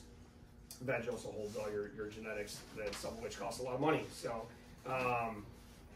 my focus is in veg, and what he said earlier, if you have a good veg routine and you're following that impermeably into flower, you're getting a good reset in that flower room, you should hardly ever have some catastrophic failure, unless SOPs aren't in place and we're letting people in and they bring things in, right? Me personally, early flower guys, you don't need people in there. The only times people should go in your rooms are to work. Early flower especially, everybody should be out. Go in there to strip leaves, go in there, do whatever you gotta do. If you got people that help you, that's it. Make sure they're clean, make sure they're not. I don't really allow people to go into my gardens that garden. You garden, can't have you in my room, period. Most of my workers do not, my workers don't garden. They can't have a grow. Because I'm at risk, right? I don't know what you got going on. I can only worry about what I got going on. I can't worry about what other people have going on, So try to be mindful when I'm going into other people's rooms too, because cross-contamination, shoes, number one, are probably the biggest thing you gotta watch out for, So anybody else got any other questions where we transition over into like some more like grow cultivation stuff? you were talking about like threshold levels and what's acceptable, like for indoors, like. It's different for everyone's level of like, I call it the itch factor. What makes you start to itch? For me, it don't take much. My threshold levels are pretty low. I don't really want to see much activity. I have fly traps or sticky traps in the corners of my rooms. Like he said, one per bench. And man, if I go 2 or 3 weeks with seeing none, and then all of a sudden I see 5, I'm gonna go into yeah. I'm going to okay, whatever I laid. We're time for a re-up, or maybe I got to go to nematodes or whatever it is. Obviously, my threshold levels for things outside of thrips and mites is I have 0 tolerance. If I see mite damage or whatever, I'm gonna go ballistic with beneficials. I'm gonna treat everything, especially veg. If I see a problem in flower, like right now, I got some thrips in one of my flower rooms. I have nothing in veg, but because I saw that in flower, I went ballistic on veg with beneficials because I don't ever want. I'd rather spend $100. Throw some more in there, be preventative, then let that go, and all of a sudden now I got a problem that is going to cost me more time and headache to get rid of. So I would identify whatever you're comfortable with. You should be very little once you get on a good playing ground. So if you're seeing damage, then you're above the threshold usually. Yep. But I mean, it's like you said, it's per person, and there's no benchmark in the industry that says like, if you got 4 thrips in a square, like that's above the threshold, you need to go spray. But it's per person, and certain people like, if I got 1 thrip, that's my threshold. So it's really dependent on the person and the situation, and indoor versus outdoor, and where you're at in the cycle. And good way to tell if you go in your flower room, everybody has fans. If you look at your wall next to your fan and it looks like a giant sticky trap, it's just covered with splatter pest, bro, you're way above threshold levels. Way above. That's the first thing I look at when I go to people's grows. I'm like, where's your fan at? I'm going to look at the wall. That's going to tell me what I need to know, because those things are going to suck up and splatter and everything that's going on in your room. And I look at my fans, my walls next to my fans all the time. More than I do sticky traps. Matter of fact, there's some rooms around don't have sticky traps anymore because I know my Schaefers are going to tell me exactly what's going on. Those are my shredders, and I'm going to look at the wall right next to them. It's going to tell me exactly what's going on in my room. So fan blades, filters to your dehues, filters to your air handlers. If I see any activity in those are all for me sticky traps, and so to speak, right? Anything that sucks air in, dehues suck air in through a filter. Air handlers suck air in through a filter, right? Those are all places to look for activity, and all things that should be replaced every single run, too, as well. So, any other, Rod, back there? What's up, bud? What's going on? So, I got a buddy who's been dealing with russet mites for a very long time. Is there a curative process for him to go through to actually get rid of those russet mites? I mean, russet mites. I mean, sulfur's your best friend, 100%. Sulfur's your best friend, and then laying. Well, I'd say, I know for me, if I have a russets in my veg, I'm going hard on sulfur, like multiple applications. Probably going to then reclone, take down, dunk sulfur again, and try to get a fresh reset in veg. Russets they used to be a lot more scary to me than they are now. Sulfur will absolutely eat them up. So that's your best friend. So you think 3 times a week? I mean, it depends. It depends on how big and how bad, but I mean, there's a lot more things than just spraying sulfur. I mean, we also have to look at the room. When's the last time things have been cleaned? There's so many cracks, crevices, filters, fans that all need to be cleaned. You got spray everywhere. But as far as killing them on the plants, sulfur, and then probably laying down some Swirsky or I don't know. Swirsky, I think I usually recommend Andersoni, which it looks a lot like Swirsky, but it's just. You said Andersoni? Andersoni, yep. It's one of the more expensive ones, but if I'm dealing russets, that's where I start. But I mean, Swirsky will eat them, but russets are better, and if you've got an active population, then just start there. And the Andersonis, like you said, would you reapply every 2 weeks? Yeah. Yep. Absolutely. You're gonna want to go in a good, I know a lot of guys have been growing a long time, and we've talked sulfur treatments for russets a lot. And typically, most guys for something like that, if they're having a infestation, are gonna do either 3 days in a row, or they're gonna do one on, one off, one on, one off. You know what I mean? And then they're going to usually do a wash down of the plants, and then they're going to apply something at like 100 mils, like Athena IPM. They're going to, because you want to start whipping out all those different tools. Right. Would I use an oil base just on? No, I wouldn't. But I'll knock them hard with sulfur, wash them, then go to an oil base just to hit any residual that might be back with something different, awesome. Right? And then go to a bug plan. And just like he was saying, like switching your products, most of these products they're targeting one stage, whether it's adult, pupa, egg. So alternating your products will help you hit those different stages of growth. And if you just use one product, you're always usually leaving a stage behind. And, you know, that's why you'll want to follow up on a 5 to 7 day, you know, at least to catch those next groups that are starting to hatch or get into the next stage. Again, nothing is a one and done. Nothing you do in the garden is one and done, unless you're using systemic stuff. Yeah. So don't. Yeah.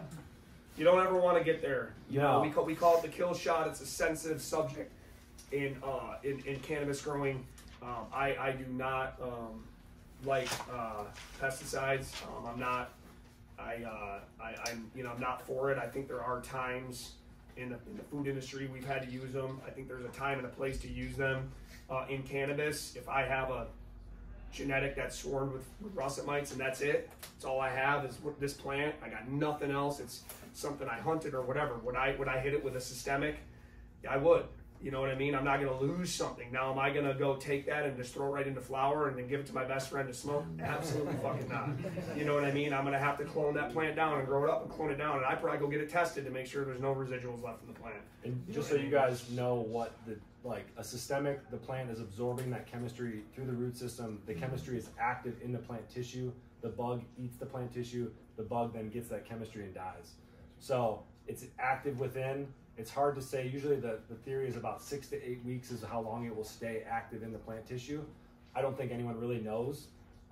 So, you know, in the setting where you have to use it, it would be like early veg and then you're done. It's in there. We're hoping it's going to be long gone. But like, I would never advise it, but just so you guys understand how that works and what it does. Yes, sir.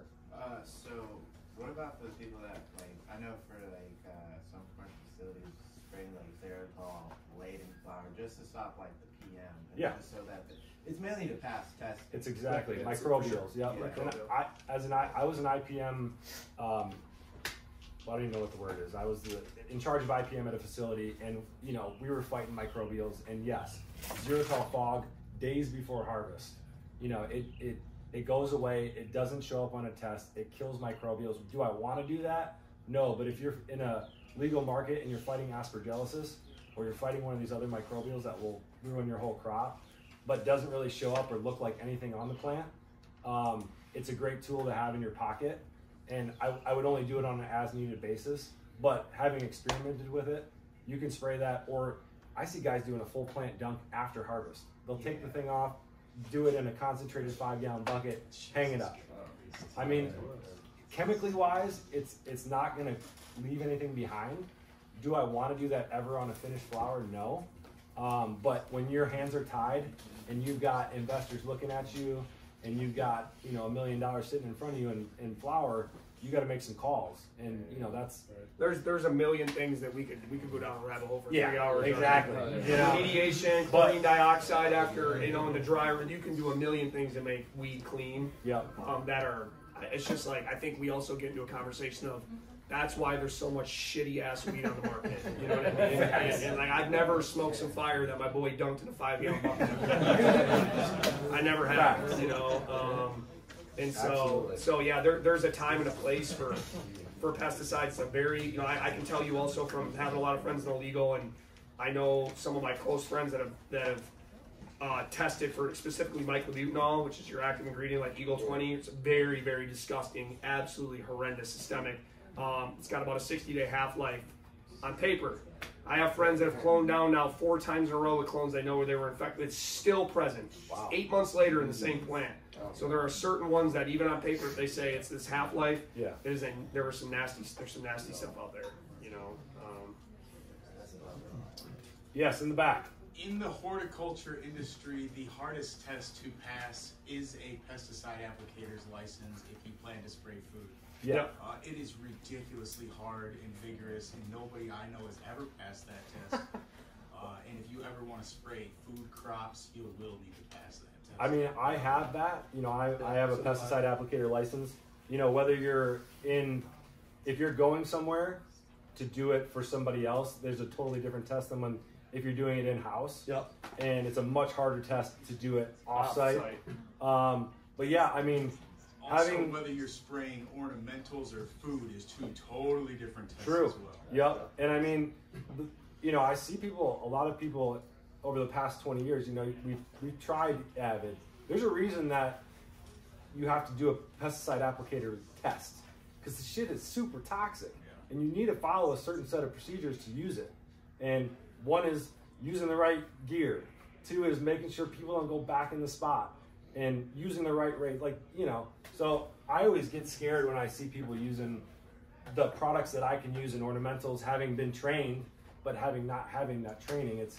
There's some scary shit. And like, you don't put the respirator on, you know, part of the reason I started this company was I was tired of spraying all that shit. And it was my job. And I'm a young guy, I'm trying to, you know, I have kids, like I don't want that in my body. So this has taken that all away from me, and it's a beautiful thing. And, you know, if you're gonna spray, just go online, look at the label. It'll tell you exactly what to wear, how long you should not be in that room. It's called the re-entry interval, or REI. And those are important pieces if you're gonna spray, just to know. Whatever it is. I mean, it's on Asgard, it's on the, I don't know if Athena has, but Yeah, they do. Yeah, SOP procedures for all that. Yep.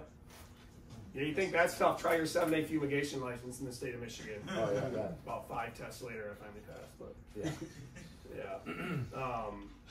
Awesome. Well, I'd like to get into a few things that I know were brought up. I kind of answered some DMs and went through some frequent stuff that I get a lot, and I think with the market where it's at, and now that we're about year 4 now with high-powered LEDs and salt feeds being predominant in the industry, you know, just some topics I wanted to talk about. A lot of things I've experienced myself. I think I know others have. Degradation of quality, you know, light levels that are acceptable. I know I myself want to talk about quality versus quantity, production versus craft, you know, and some of the things that go along with that, which, you know, feeding high ECs, blasting stuff with just insane light levels, and you know, and I think all of us can probably agree that there's a very fine line where like you're going to start degrading quality by having too high of the ECs, too high of the light levels. You know, and a lot of this is genetic specific. I have some stuff that I've hunted recently that does not like high PPFD, and one of the first signs when you're blasting stuff with too much light is, especially in flower, is the buds just start to blow out. And I think everybody probably knows what that looks like. If you're growing under LEDs, maybe you guys have seen like the one cola that stretches a little bit too far and gets closer to the light, and the degradation that can happen at those tops compared to what your mid-level canopy flowers are looking like, right? I played around with, especially with Athena, with just insane ECs, 4 or 5 EC, 1600 ppfd at the canopy, and you can yield 4 or 5 pounds of light with the high-powered LEDs and salts, but your level of quality will be not right there. You know what I mean? So, and that's just degradation of quality. You know, I think that there is, and you know, networking and being in a lot of gardens, there seems to be a level, you know, finding that medium where we're still getting quality flower, we're not blowing things out of proportion, we're getting tight flowers. You know, obviously every genetic's a little bit different. But wanted to just have you guys experience this in your garden, you know, the result of that. Have you grown enough rounds under like salts and LEDs or whatever you're feeding? And have you ever hit the lights too hard to where you notice a round comes down, you're like, man, this stuff just it's not the same as last round. I know I have, you know, for sure. Different feeding, I'll see somebody try something, I'm gonna try that, and I'm like, nah, that didn't work out for me, you know. You know, for salts, you know, with Athena specifically, most salts, every salt out, you know, that I'm aware of, is within this range of about 2.5 to 3 EC, within a range. Salt feeding is different than organic feeding, completely different. I think most of us know that. You know, even liquid nutrients being completely different from their water-soluble counterparts. I think most of us only had the option of growing with liquids for years. If you've been growing for, you know, 15, 20 years, there was no bags of salts you use at the grocery store 15 years ago, at least very few. And so feeding liquids is much different than feeding, and you can make the same mistake with liquid feeds as well. A lot of that has to do with the lighting. LEDs are an amazing tool to use. I've definitely abused them. I think that some of the it's very easy to tell when things are thrown under LEDs, and it's very easy to tell for me. And I'm talking about my own flower. I can look through packs and be like HPS, LED. LED with way too much light. You know what I mean? And you could have the same strains laid out. Has anybody transitioned over in the last year or two from growing under HPS for a long period of time and going to LEDs? Was there any learning curve for you guys? You experienced any trying to run higher light, differences in quality, differences in yield, stuff like that? Higher temps. What's that? Higher temps. And then, Yep. Yeah, and then also getting that dehumidification. Yeah, dehumidification is a big part of that. What's that? I said that you need like double the class. Yeah, dehumidification is crazy. Running higher temperatures is important. And for me, I've almost gone back to, sounds stupid, but I'm back to almost running the same TPFD with LEDs I did with HPS, because I do with HPS. And before it was much higher, and and a lot of that is information that first came on the market. Oh, I'm supposed to use them this way. Oh, I can hit with more light and just raise my CO2 and find my BPD, and you can yield a lot of weed under LEDs. It's the most, and you can get very good quality, but there's a threshold. I don't think there's a set parameter for that. Genetics play a big part in that. But I think that finding that threshold is also going to help us survive in this market. I also think it differentiates production quality versus more craft quality. And there's a lot of other factors that go into that as well. In most production settings, they're focused on one thing, and that's yield, 100%. And if that's your lane, even in the black market, if that's your lane, I get it. You know what I mean? If it's mass-produced strains, a little bit lower quality, but the yield, and if a friend of mine has this thinking, and I get it. It's like one light is worth so much money to him. He needs to get $3,000 a light. Doesn't give a fuck which way it comes in. You want to get 4 pounds of light at $800 and get that $3,200, or you want to get 2 pounds of light and of good quality and sell it for $1,500. He doesn't give a shit as long as he's getting $3,000 a light. I respect that. You know what I mean? And there's always going to be, and I think in this industry, there's always going to be the people that want craft, that care about what's going into their lungs and having stuff that's pesticide free. And then unfortunately, there's going to be most of America that just wants to drink Bud Light. You know what I mean? And I don't give a shit, bro. That $50 ounce is hot. I just want to have a little bit of a conversation with you guys surrounding this. Me personally, I don't like, under LEDs, I found, and I still mess with this every round. I'm tweaking things a little bit. But with LEDs, I'm really in that like 900 to 1,000, and I never go over anymore, PPFD. Some strains of mine are sub 900, 8 to 900 is still the marker. HPS, is still the same as it was for me as it was years ago. And I'm finding that 750 to 900 to be just optimal.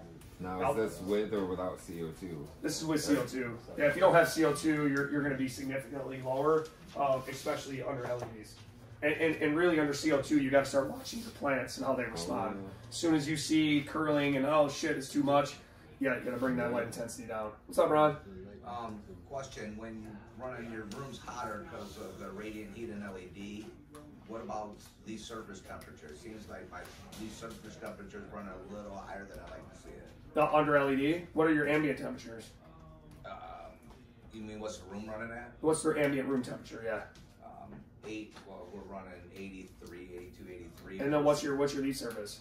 85. Really? It should be seen a little bit lower under LED. Usually it's vice versa. It's a little hotter under HPS. Well, and we got mixed lighting, so we got like 4 HPS and 6 LED. And that's where and I don't think sometimes I have a lot of friends that are running that in legal right now, mixed spectrum. And I think that's the only thing that I kind of actually want to mess around with it, because I think the only issue I have is now we have this mix of where am I supposed to land? Are your plants happy? At the end of the day, I'm always going, are my plants happy? Am I seeing the response out of my want? Then maybe that 85 surface leaf temperature underneath the mixed spectrum is right. I don't know. I know under HPS, I'm always going to see a little bit hotter. If I'm running, you know, 80 degrees, I'm going to be right. I'm going to be right around that, either 78 to 79 to 80 or 81. Well, what do you run in your rooms under LED? Under LED, you know, I'm usually like 81, 82 degrees ambient. Week 1 to 2 of flower, and then by week 3, I'm in the 80s. I'll usually hang out there till like week 5, and then I start tapering way down. I used to keep it a lot hotter. I feel like you'll get much more yields for sure keeping it hotter later in the flower. I've also seen that personally. Just my quality seems to go down. I like tight flowers. I don't want blown out looking flowers. I'm very picky. I'd rather have a little less yield and have my stuff look like it's supposed to. And I feel like, especially under HPS, dude, I like it low and slow, you know, for sure. So, but trying to find, I guess the purpose of bringing this all up to was just, in this industry we're in, where it's cutthroat and, you know, like, what are we doing? What am I doing? What are you doing to differentiate yourself? You know, and am I looking at stuff like this, like my quality? Am I saying, okay, I had a good round, my buds got a little too wide, right? Do I need to dial back a little bit on the feed? Do I need to dial a little bit back on the light? You know, because I found personally that finding that happy medium for everything and really trying to dial in each genetic is important too, because everything's a little bit different. And sometimes you got to find a happy medium you may have 6 strains in your room, they all like it a little bit different, so you got to find a happy medium, you know? So, because I want to have something that stands out. You know, I don't want to just throw it in a room on irrigation under high-powered lights, feed it you know, and just walk away. Because I'm going to get a product that looks like the other 6,000 growers doing the same thing, you know.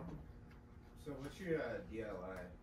Because I'm just assuming it's 12 hours, right? Dude, I change shit up. I go 10-14, 11-13, 12-12. I'm all over the place during a flower cycle. Yeah, I'll start at 12-12. I'll go down to 11-13. I'll go down to 10-14 the last 2 weeks. I got a whole crop going on 11-13 right now. You know what I mean? DLI really, it really depends on it really depends on the strains I have in there. You know, I have some that really want a low. I won't go above 35, 40 DLI. I have some plants I'll push as high as 60. I will blast them and they will take it. You know what I mean? Stuff that is heavy in sherb, any sherb crosses. Typically stuff coming from Seed Junkie off of sherb can handle a lot of light without getting wonky.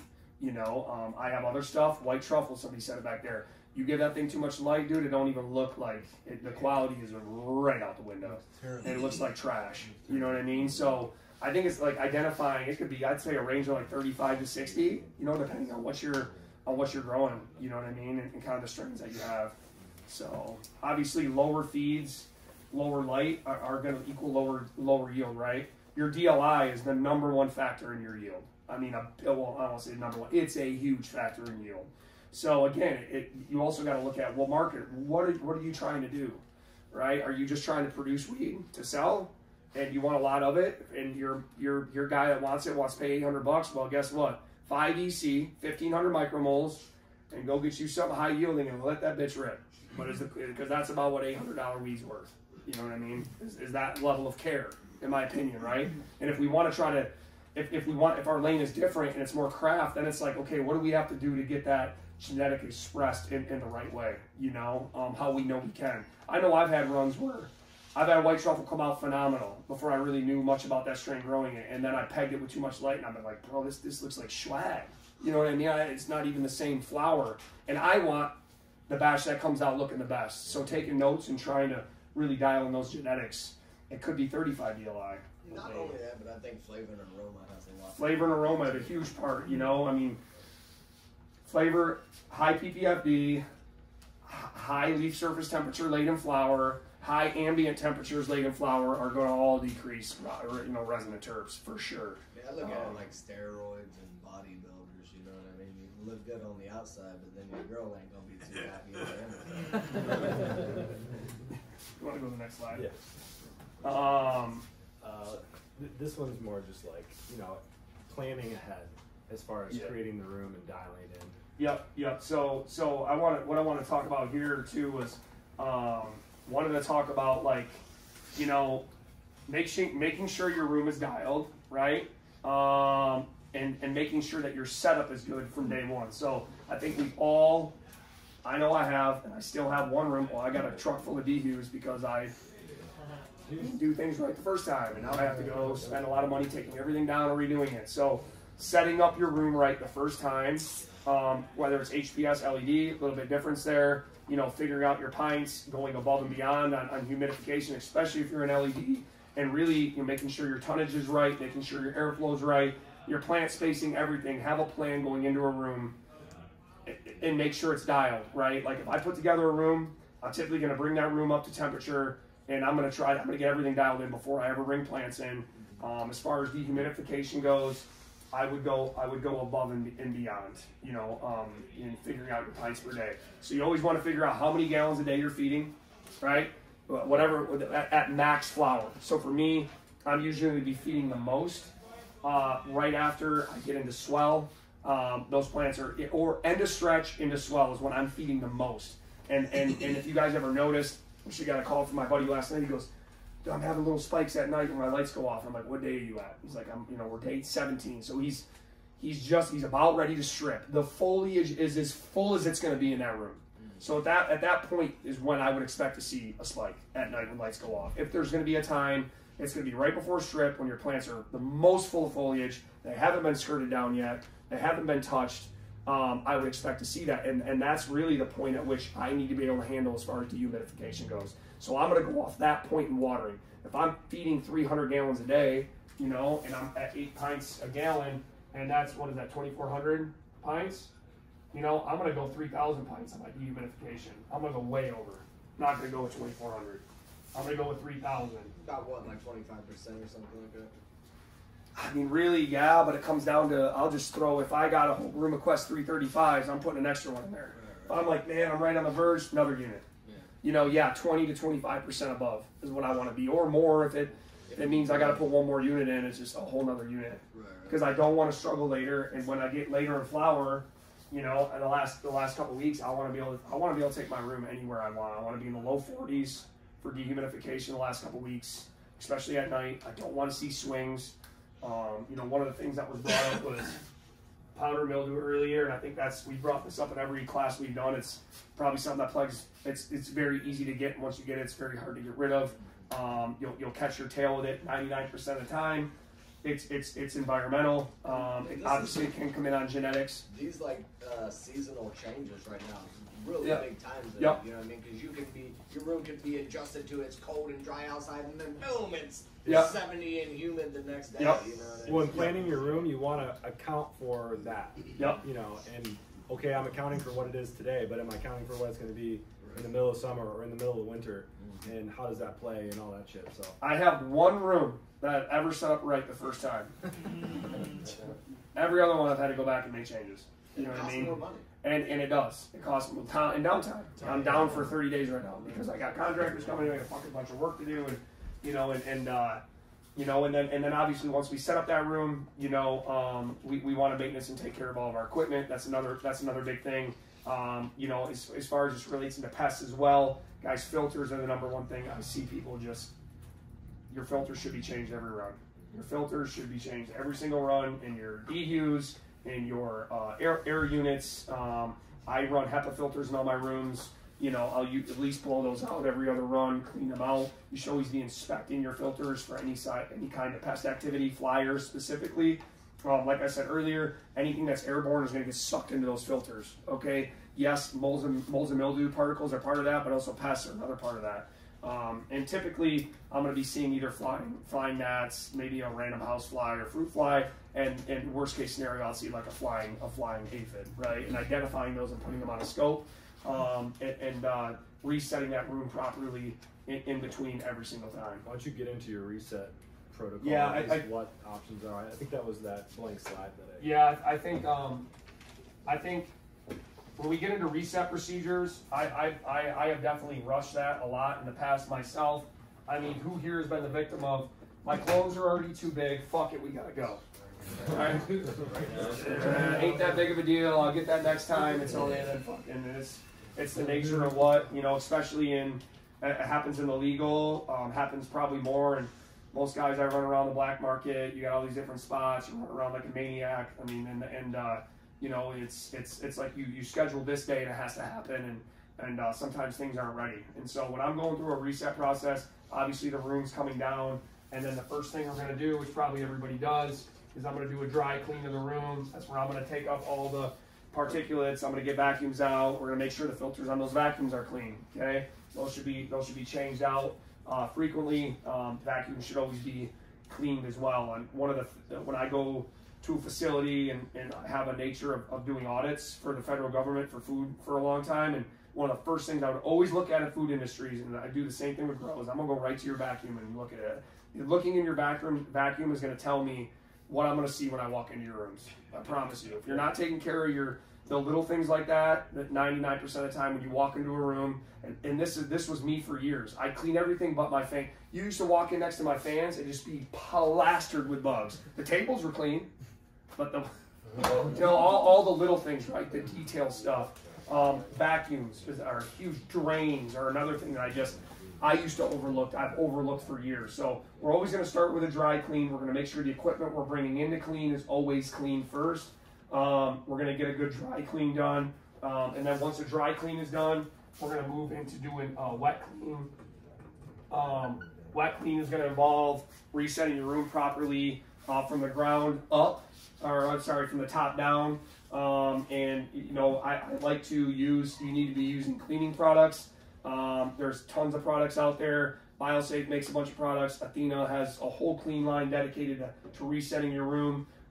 You know, you should be cleaning, sanitize using a sanitizer. A common mistake I see is I see people use like a Sanidate product, and they're using like a sanitizing agent.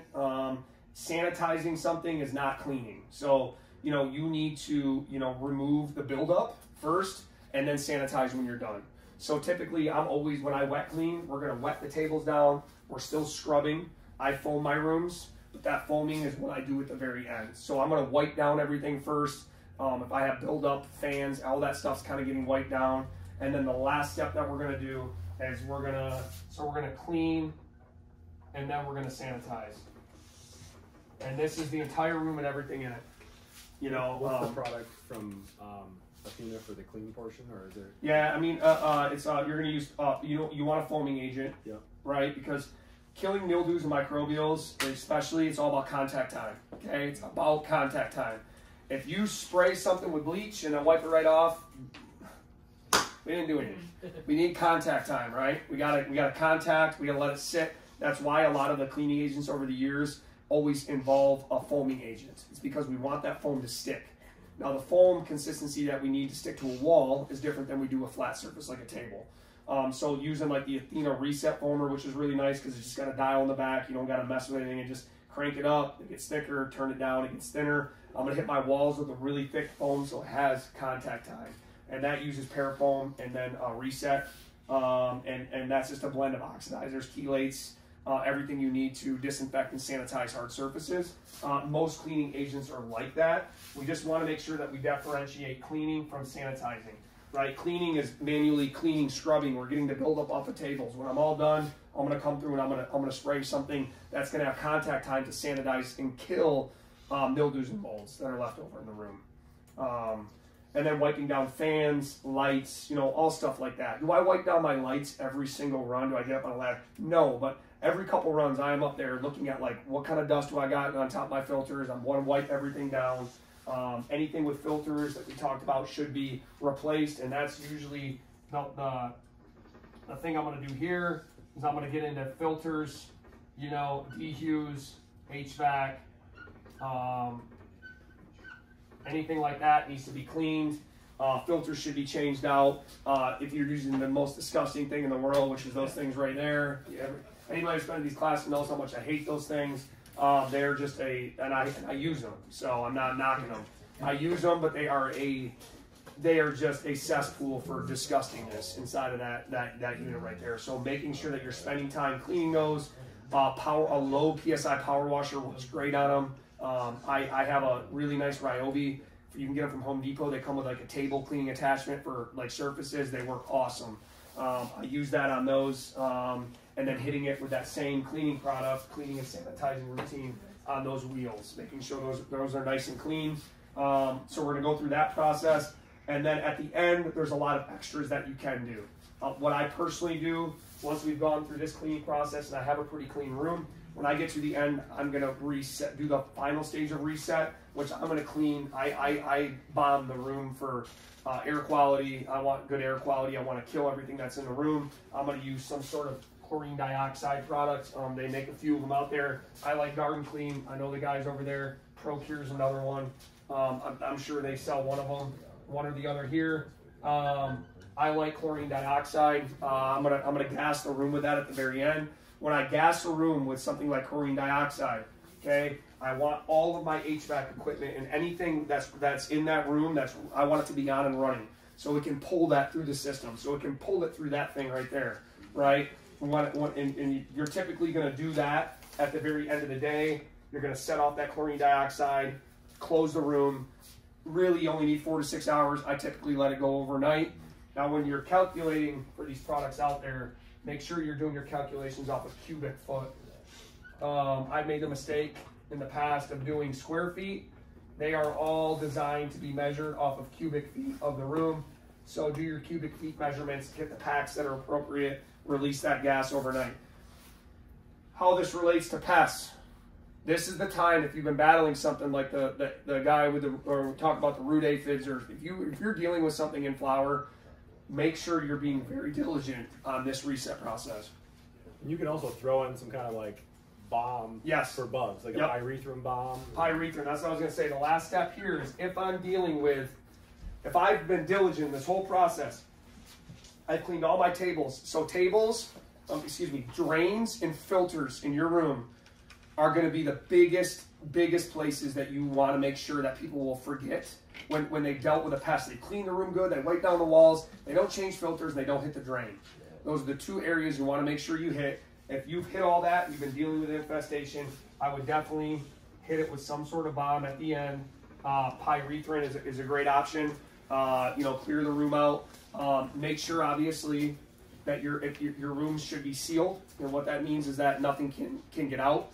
If you have Panda plastic partition walls in between your grow rooms and you got a room right next door that's week 9 of flower, week 8 of flower, I don't think I'd be lighting off a pyrethrum bomb and they creep in over into the next room. So make sure that your infrastructure is sealed. If you're going to be doing even stuff like chlorine dioxide, if you're wanting to do this stuff, please make sure your room is sealed. If your room is in your house, okay, let's talk about that. I mean, if your room is in your house, be very careful and don't be in the house. Yeah. You know what I mean? Because that's probably not sealed that well, even if it is. Especially if you have children and animals, get out of the house. For sure. So, but that's a pretty solid reset procedure. Is Garden Clean? Can you be in the room while it's going on, or is that something you want to do? It's chlorine dioxide. It works. It's not like all of a sudden you can't even see the gas. It's not like it starts gassing off like a pyrethrum bomb when you hit it and it starts fogging. You can set that up, take your 5 minutes and get out of the room. It takes a minute to acclimate and to suck up the water and start gassing off. You can go in and out of the room quickly if the light was on or whatever. You just don't want to hang out in there.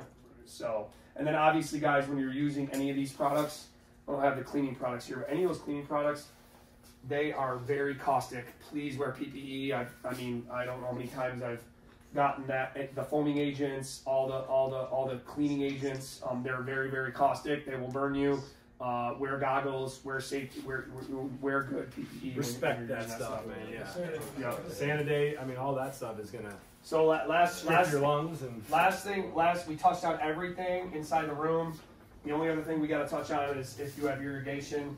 And honestly, even if you're hand watering, a lot of the same method can be applied. If you have a res tank, which sure everybody does, even if they're hand watering, making sure that we're cleaning out our hoses. Even if you're hand watering with a wand, the same products that we're going to use to pump through our irrigation lines, I pump through every one of my rooms. I have a spigot with a wand, because at some point I'll have to hand water something, whether it's a plant not drying back the same, so I'm going to let that one sit and then have to hit it later, whatever. I always have a hose in my room, so when I pump my irrigation system, those hoses are included with that, all the way to making sure it's running out the end and letting it sit overnight, right? So if we have an irrigation system or a hand water system, we're going to want to use I like using the Renew from Athena because I don't have to read 9,000 directions on what to apply. It's easy. It's 1 ounce a gallon. I'm going to pump that through my system, and I'm going to let it set for 12 hours overnight. Typically, when you apply it through your system, you want to let it open every hose, let it come out of every dripper. Anywhere where the irrigation can let out any spigot, let it run all the way through till you can smell it coming out. Close everything up, give it 12 hours, and then pump everything through. If you are smelling things you don't want to smell, or you open a valve and you're still seeing buildup, give it a second application. But if you're running clean and sterile, even if you're not, if you don't deal with a lot of organics in your lines, 1 treatment at 1 ounce a gallon should be more than enough. Now, why we let it set overnight is to break down biofilm, and also, again, contact time. We need to sterilize inside these lines and keep biofilms and bacteria and stuff from starting to grow, and that's the kill step for the irrigation. And then we're gonna verify that the room is clean. We're gonna go through and double check everything before we bring plants back in. And this whole reset process should happen whether we're having infestations or not. But if you have a pest issue in your rooms, be very, very diligent. I don't really change much up if I'm dealing with pest pressure. Like in my room, I got thrips in right now. I don't have some like secret thing I do, but I will. I got a couple pyrethrum bombs. Just because all it takes is something to not be cleaned up. And that life cycle is going to start again. You know what I mean? Could be a filter I don't clean, and I got some stuff that's stuck up there that's not completely dead, and that life cycle is going to start all over again. So if you're changing filters, do you want to keep the filters in while you do those bombs, or take them out? I take so if I'm doing the bug bomb, because it is a fog, I'll wait. I'll kind of redo this. So I'll put my clean filters back in right after I let that pyrethrin. If it's chlorine dioxide and that's all you're using, you can put the new filters in, start everything up, and let it run. Yep. All that's going to help you is sterilize anything. It's a sterilizer. And just so you guys know, like pyrethrum it's a great contact killer. It'll kill almost any bug that you put it on, and it doesn't last very long. It's got a really short half-life. So it's a great tool to have in your tool belt to get some really quick contact kill. It's better than any of the products that I have in front of me here. So keep that in mind. It's not in the legal market, you can't use it, but it's a great tool, and it shouldn't scare you as much as some of the other stuff. And so just keep that in mind. But like with the bomb, you're really only going to be dealing with active bugs. So even that, is part of the process, but would not take care of any eggs. So just want to point that out. Yep. That's where cleaning, physically cleaning, and hitting all those hard spots is going to help in your reset procedure. If you're dealing with something like is especially, just be diligent on that room reset, because if you miss one thing, that problem's going to follow you. Those things are very hard to get rid of 100%, or without calling in the pesticide army. They are you got to be on it, and you got to just follow these processes very, very thoroughly, and use your eyes, make sure that everything's cleaned up. Sometimes, honestly, a few times I've had those things, I'll let that room set for like a week, clean, and I'll just keep going back in there, seeing if I see anything, like crawling back around. I get very OCD with stuff like that. So just using your eyes, your ears, and verifying that all this stuff is clean. And then obviously your common ways, your hallways, your stairways, if you're in a basement, all the surrounding areas, all that should be cleaned with the same level of care. If my grows are not just clean in the room, they're clean everywhere. The outside grounds are clean. I don't have trash barrels sitting right outside the door full of water with filters and old drippers and just shit laying around. I mean, just taking care and keeping things clean is a way that you eliminate pests and also harborage, right? Like, for instance, if you got a barn you're growing in and you don't keep the perimeter clean, your perimeter should be clean, because mice and everything else, they want to harbor. And so keeping all that away from your buildings, keeping things clean, and really that old saying that cleanliness is next to godliness. I've never been in a grow that's filthy, that's disgusting, and they grow fire, and they're just like their bags are killing it. I've never seen that. You know what I mean? And it's not because it's because it just kind of goes hand in hand. If you're being clean, doesn't mean you're gonna just have a great round every time, but it sets the groove. A lot of facilities I go to, and I'm sure he can speak the same, I walk right into the vestibule area, and 9 times out of 10, if I'm meeting a happy staff and they're smiling and the place is clean, I promise you when I go in there, they're doing well. If I walk in and they're sweating and the employees are running around and it's frantic and there's dirt in the corners and their entry mat hasn't been changed in 3 weeks, I'm like, bro, where's Cintas been at? I already know what I'm walking into, you know, and it kind of sets the stage for everything. So, but it's this guys, this whole stuff is sound. We can sit here and talk about it, but when we're outside of here in our daily grind, in our routine with all the stuff that growing can throw at us, it's very hard. And I will tell you from my own experience, it's very hard to stay diligent to all this. Like a machine, it's very hard. And I learned through pain and stress. Shit, I let up again. Shit, I let up again. That's how I learn. That's how I learn. And obviously, the more you scale, whether that may mean going from 4 lights to 8 for you, it may mean going from 20 to 100, I don't know. But scaling comes along with, you better be on this even more. When you start to scale up, that's when these habits become even more just super critical. So, beautiful. Dehumidification, I mean, we kind of covered this. Somebody asked about this earlier. I mean, filters are your biggest thing. You know, now you do have a condenser in there. It should stay clean if your filters are clean. I don't know if Jay's still here. I don't think he's here. A friend of mine has probably the worst sulfur water I've ever seen. Sulfur will destroy condensers. A buddy of mine has terrible sulfur in his water to the point where every couple years he has to replace every dehu. It just eats out everything. Eats out all the metal. Destroys the condensers. You know, sulfur is a big killer of that. So let's talk about one thing before we get done. Foliar spraying. I know I've touched on this before, but you want to prolong the life of that thing. Make sure you shut those off when you're foliar spraying, because you do not want to suck in. Well, for one, if you put a brand new filter in at this reset. So here's the perfect scenario, and I've done this. Filters aren't cheap, especially when you got to replace 6 of them in a room. If you got 6 dehus, I go through this whole process. I replace filters, and then 2 days later, I bring plants in. I foliar spray them with Athena IPM, oil borne all over the place, sucking them right into all my filters. Because what happens when you spray, humidity goes up, right? So all your dehus kick on, suck all that oil stuff right into your filters, and pretty much got to go change them again. They ain't no good, you know. So always make sure when you're foliar spraying, dehus, and if you have sulfur in your water and you're foliar spraying, you got sulfur in there, or you're spraying sulfur. You know how many times I've ruined stuff? You spray sulfur and then you leave all those dehus on. It's just sucking it in. It's not good for it. Not good for your HVAC units. So make sure I shut everything off when I foliar spray. Let it rise up in the room for 20 minutes. Let everything dissipate and then go turn everything back on. And let it bring it down with all that airborne stuff in the air to get sucked into all your filters. That's something I've learned over the years is through making mistakes. So foliar spray, shut everything off. Your mini splits, your air handlers, your dehus, anything running. I shut off all my fans. I shut off everything in the room. It's completely stale, foliar spray. I'll usually go drink me a cup of coffee, come back, turn everything right back on. You know, that 10 minutes at a higher VPD or whatever ain't gonna cause no damage. So anybody else have any cultivation questions? Anything else you want to touch on? Anything else that's like you guys are dealing with, struggling with? Before we go smoke. What's up? Just a quick opinion on a couple applications for in relation to room reset, heat. Your opinion on heat treating rooms, and then people utilizing ozone generation. So ozone's awesome. I have an ozone generator. I will use that from time to time as well.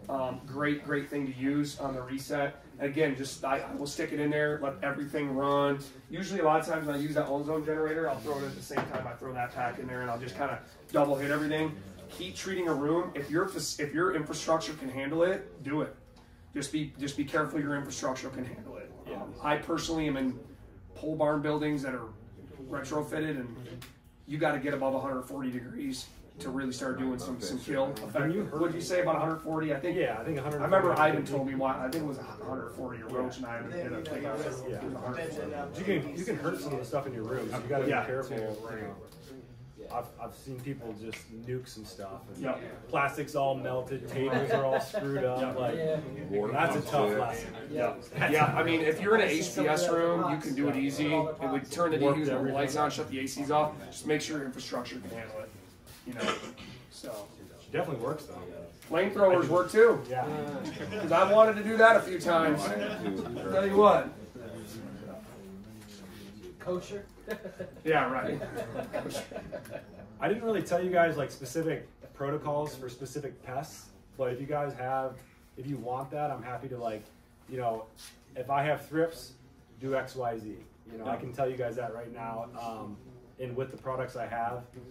And if you want real quick, I can like, you know, we talked about spider mites. Really, the only way I go is Persimmilus. If I've got them in the room, get Persimmilus. If I'm fighting thrips and it's mild, I'm really going to start with Swirsky and the Stradiolaelaps, and that's if I have a very mild case.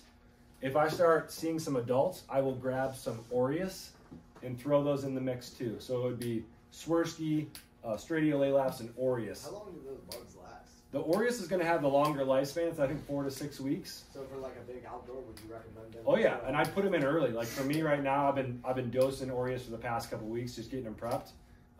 Yeah, start them early. Really think of it like inoculating your room. So like you take this little bottle of 1,000 and put it in 1,000 square feet, and they would be in there working. And do that every couple weeks. Aphids. Aphids are a bit more of a bitch to deal with, and usually want to have 2 or 3 different tools in your belt. I use these cool parasitic wasps that look like a fungus gnat in size, and they will fly around the room. They'll look for an aphid, and they will lay the eggs in that living aphid, and the eggs will hatch. The babies will grow and eat the aphid from the inside out, and you're left with this. You did a video about it. Yeah, you're left with this just shell of an aphid with a hole in the butt where the wasp climbed out. Yeah. So they're a great scout. They're great for a big space where you can put them in a few corners, and they'll find the aphids for you. It's not an eradication though. It's going to be like you're cohabitating with the aphids, and they're dying as they're living, and so that's one part. I use Aureus too as another tool. Aureus just go around and kill things. They don't really care. They're just like savage. They'll do thrips, aphids, whatever. That thing's bite. Yep. And then I'll do lacewings too. Lacewings I'll get as eggs. I brought some larvae here. That's like what they're gonna hatch into. But I'll put eggs around the whole greenhouse and let them hatch, and they'll start doing their job. They'll get to full adulthood. They can fly around, lay more eggs. So aphids are definitely the one I bite the worst. Root aphids. So Delocia, the rove beetle, Stradiolaelaps, the soil mite, going super heavy, like the highest possible rate. You know, don't be afraid. Doing it super early is the most important part. I'll also throw in some nematodes too with the Bavaria as a way to kind of knock back the root aphids as well. I didn't touch on this, I don't think, but these are the, did I talk about? Okay. Yeah. All right, cool. The capsules. Yeah. So new product, easy to use. This is instead of doing the drench, you're going to apply these as a top dress on your soil or your media. I don't do these in rock wool. They don't work good in rock wool, but cocoa and soil, about 20 to 25 capsules per gallon of growing media is the rate you're going to want to use, and they last for about 3 to 4 weeks. So this would be part of a fungus gnat control. If you don't feel like mixing your nematodes and doing the drench, this is a way to avoid that. And I generally recommend it after a transplant. So do it like right after your first transplant from veg into your final size pot, and do it right then, and that's usually all you have to do. And if you guys are seeing, like, I see this a lot. This is probably one of the common things. I was just at a facility in Jackson last week, and this individual keeps having problems specifically with fungus gnats, and he doesn't have the problem in his bedroom. And we get into flower, he resets the room, he has a diligent process for whatever reason, but they also go from 1 gallons, they bring him into the room, and then they transplant, right? And then he's waiting until strip to start laying bugs. And if you guys know that, like, okay, I see fungus gnats a lot and I don't want them, if you're going into your flower room, lay day 1. Like, let's prevent with Stradiolapis, Hypolov, whatever it is, you know, doing nematode drenches. If you're transplanting, when you're going in, especially getting that groundwork laid day 1, right? So we have bodyguards out there so that swarm can't start to build up, because that's what he's done now, right? He just did a room where he transplanted. He treated day 1 instead of waiting, and now we're at day 10. He's seeing, we're not seeing much activity, right? And so it's about preventing and staying ahead of the curve. We've talked a lot today about prevention, and I can't stress that enough, especially when it comes to, you know, your garden. I had another friend of mine two of my friends just got done battling over russets on the East Coast, and I'm talking through, and I just feel, because I've been there, like, dude, they're calling me and they're like, getting mad at me, they're mad at the wall, they're fucking mad at everybody. You know what I mean? And like the stress that can bring on you, I'm like, man, I know where you're at. You know what I mean? And trying to prevent that is what I'm all about. I don't like the stress. Yeah. The stress that comes along with like knowing that like feel it over the I just got this issue. I don't want to leave my house. I'm like an asshole to everybody. Well, what's your problem? I got fucking root aphids. You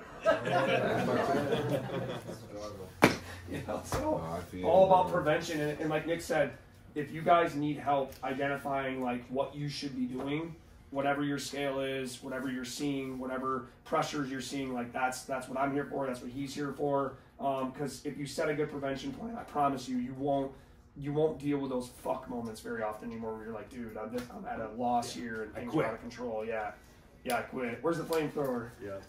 So. Yes, sir. What about ladybugs? Yeah. Do you use those? I don't personally. Yeah, that's a good question. And like, I think they're the most common like store. Yeah, right? Like I mean, they can hold longer in the fridge, but they're number one is you can't harvest them economically. Like it's a bad thing for the environment the way they do it to get ladybugs for whatever reason. Like they can't. Like my bugs are grown in a lab, and ladybugs are wild harvested, and that's the number one reason why my company doesn't deal with them. And we've also realized that there's a lot better predators for what we're fighting. And that will stick around and won't leave as big of a mess and won't stink and like so yeah, it's not like they don't work, and it's not that I don't like them, and I'll use them occasionally in my greenhouse, but I think there's better, cleaner tools that are more specialized than ladybugs. And you know, if you've got access to them, cool, but I think there's better tools that you can use from us at least. And like, you know, ladybugs are a generalist, so they would fall into the same category to me as like an aureus or a lacewing, where they're just going to eat what's around, whether it's an aphid or a mite or a thrip. So I prefer to use like I said, aureus or lacewing in place of ladybugs. Anybody else here, since we're all, well, most of us probably from Michigan, Ohio, the most annoying thing I deal with, which is it's just an annoyance at this point, is freaking stink bugs. Yeah. I don't so annoying. They don't bother or anything. They're just around. You want to talk about stink and annoying. It's like, my God. And man, they're hard to just to get rid of. And they'll as long as it's decently warm, you get them inside, and then things are. Be thankful you don't have to deal with palmetto bugs though. Yeah, that's true. Blessed. Big ass roaches. That's Yikes. Yeah, that's pretty common too. No, your area, that's a good thing you brought that up, because wherever you're at, like, I got a lot of friends well, we all probably got friends all over the day. I got a lot of friends in Cali and out west that grow, and like, you want to talk about like pests with like that have got dude, they've got like super thrips out there that like you can spray gas on them and light them on fire. They've definitely got. I hear stories all the time about like they had a russet thing out there where it's like, bro, they were like doing whole plant dunks with that, and nothing was working on them. And because they will build up, you know, and there's resistance. You always want to like rotate your products no matter what you're doing. And like in my industry, you never spray the same thing twice because you don't want to build resistance. And the beauty of the bugs is they take that all out of the equation. You can't build resistance to a predator. Yeah. So it's a great point, and you know, it hasn't entered the talk in cannabis a whole lot, but it's a very common theme in ornamentals, is to be very aware of that. Yeah. Awesome. I appreciate you guys all coming out today. It's always a blast. I'm going to hang out for a while. We both will. If you guys want to talk prevention, you want to talk stuff specifically to your garden, we'll be hanging out for sure. Yep. Appreciate all you guys coming out. Thanks for coming, guys. What's up, man? How you doing? Good. How are you? Good to see you. Did you get Swishy? Yep. Let me go see if they got a bag. What's up, big dog? How you doing?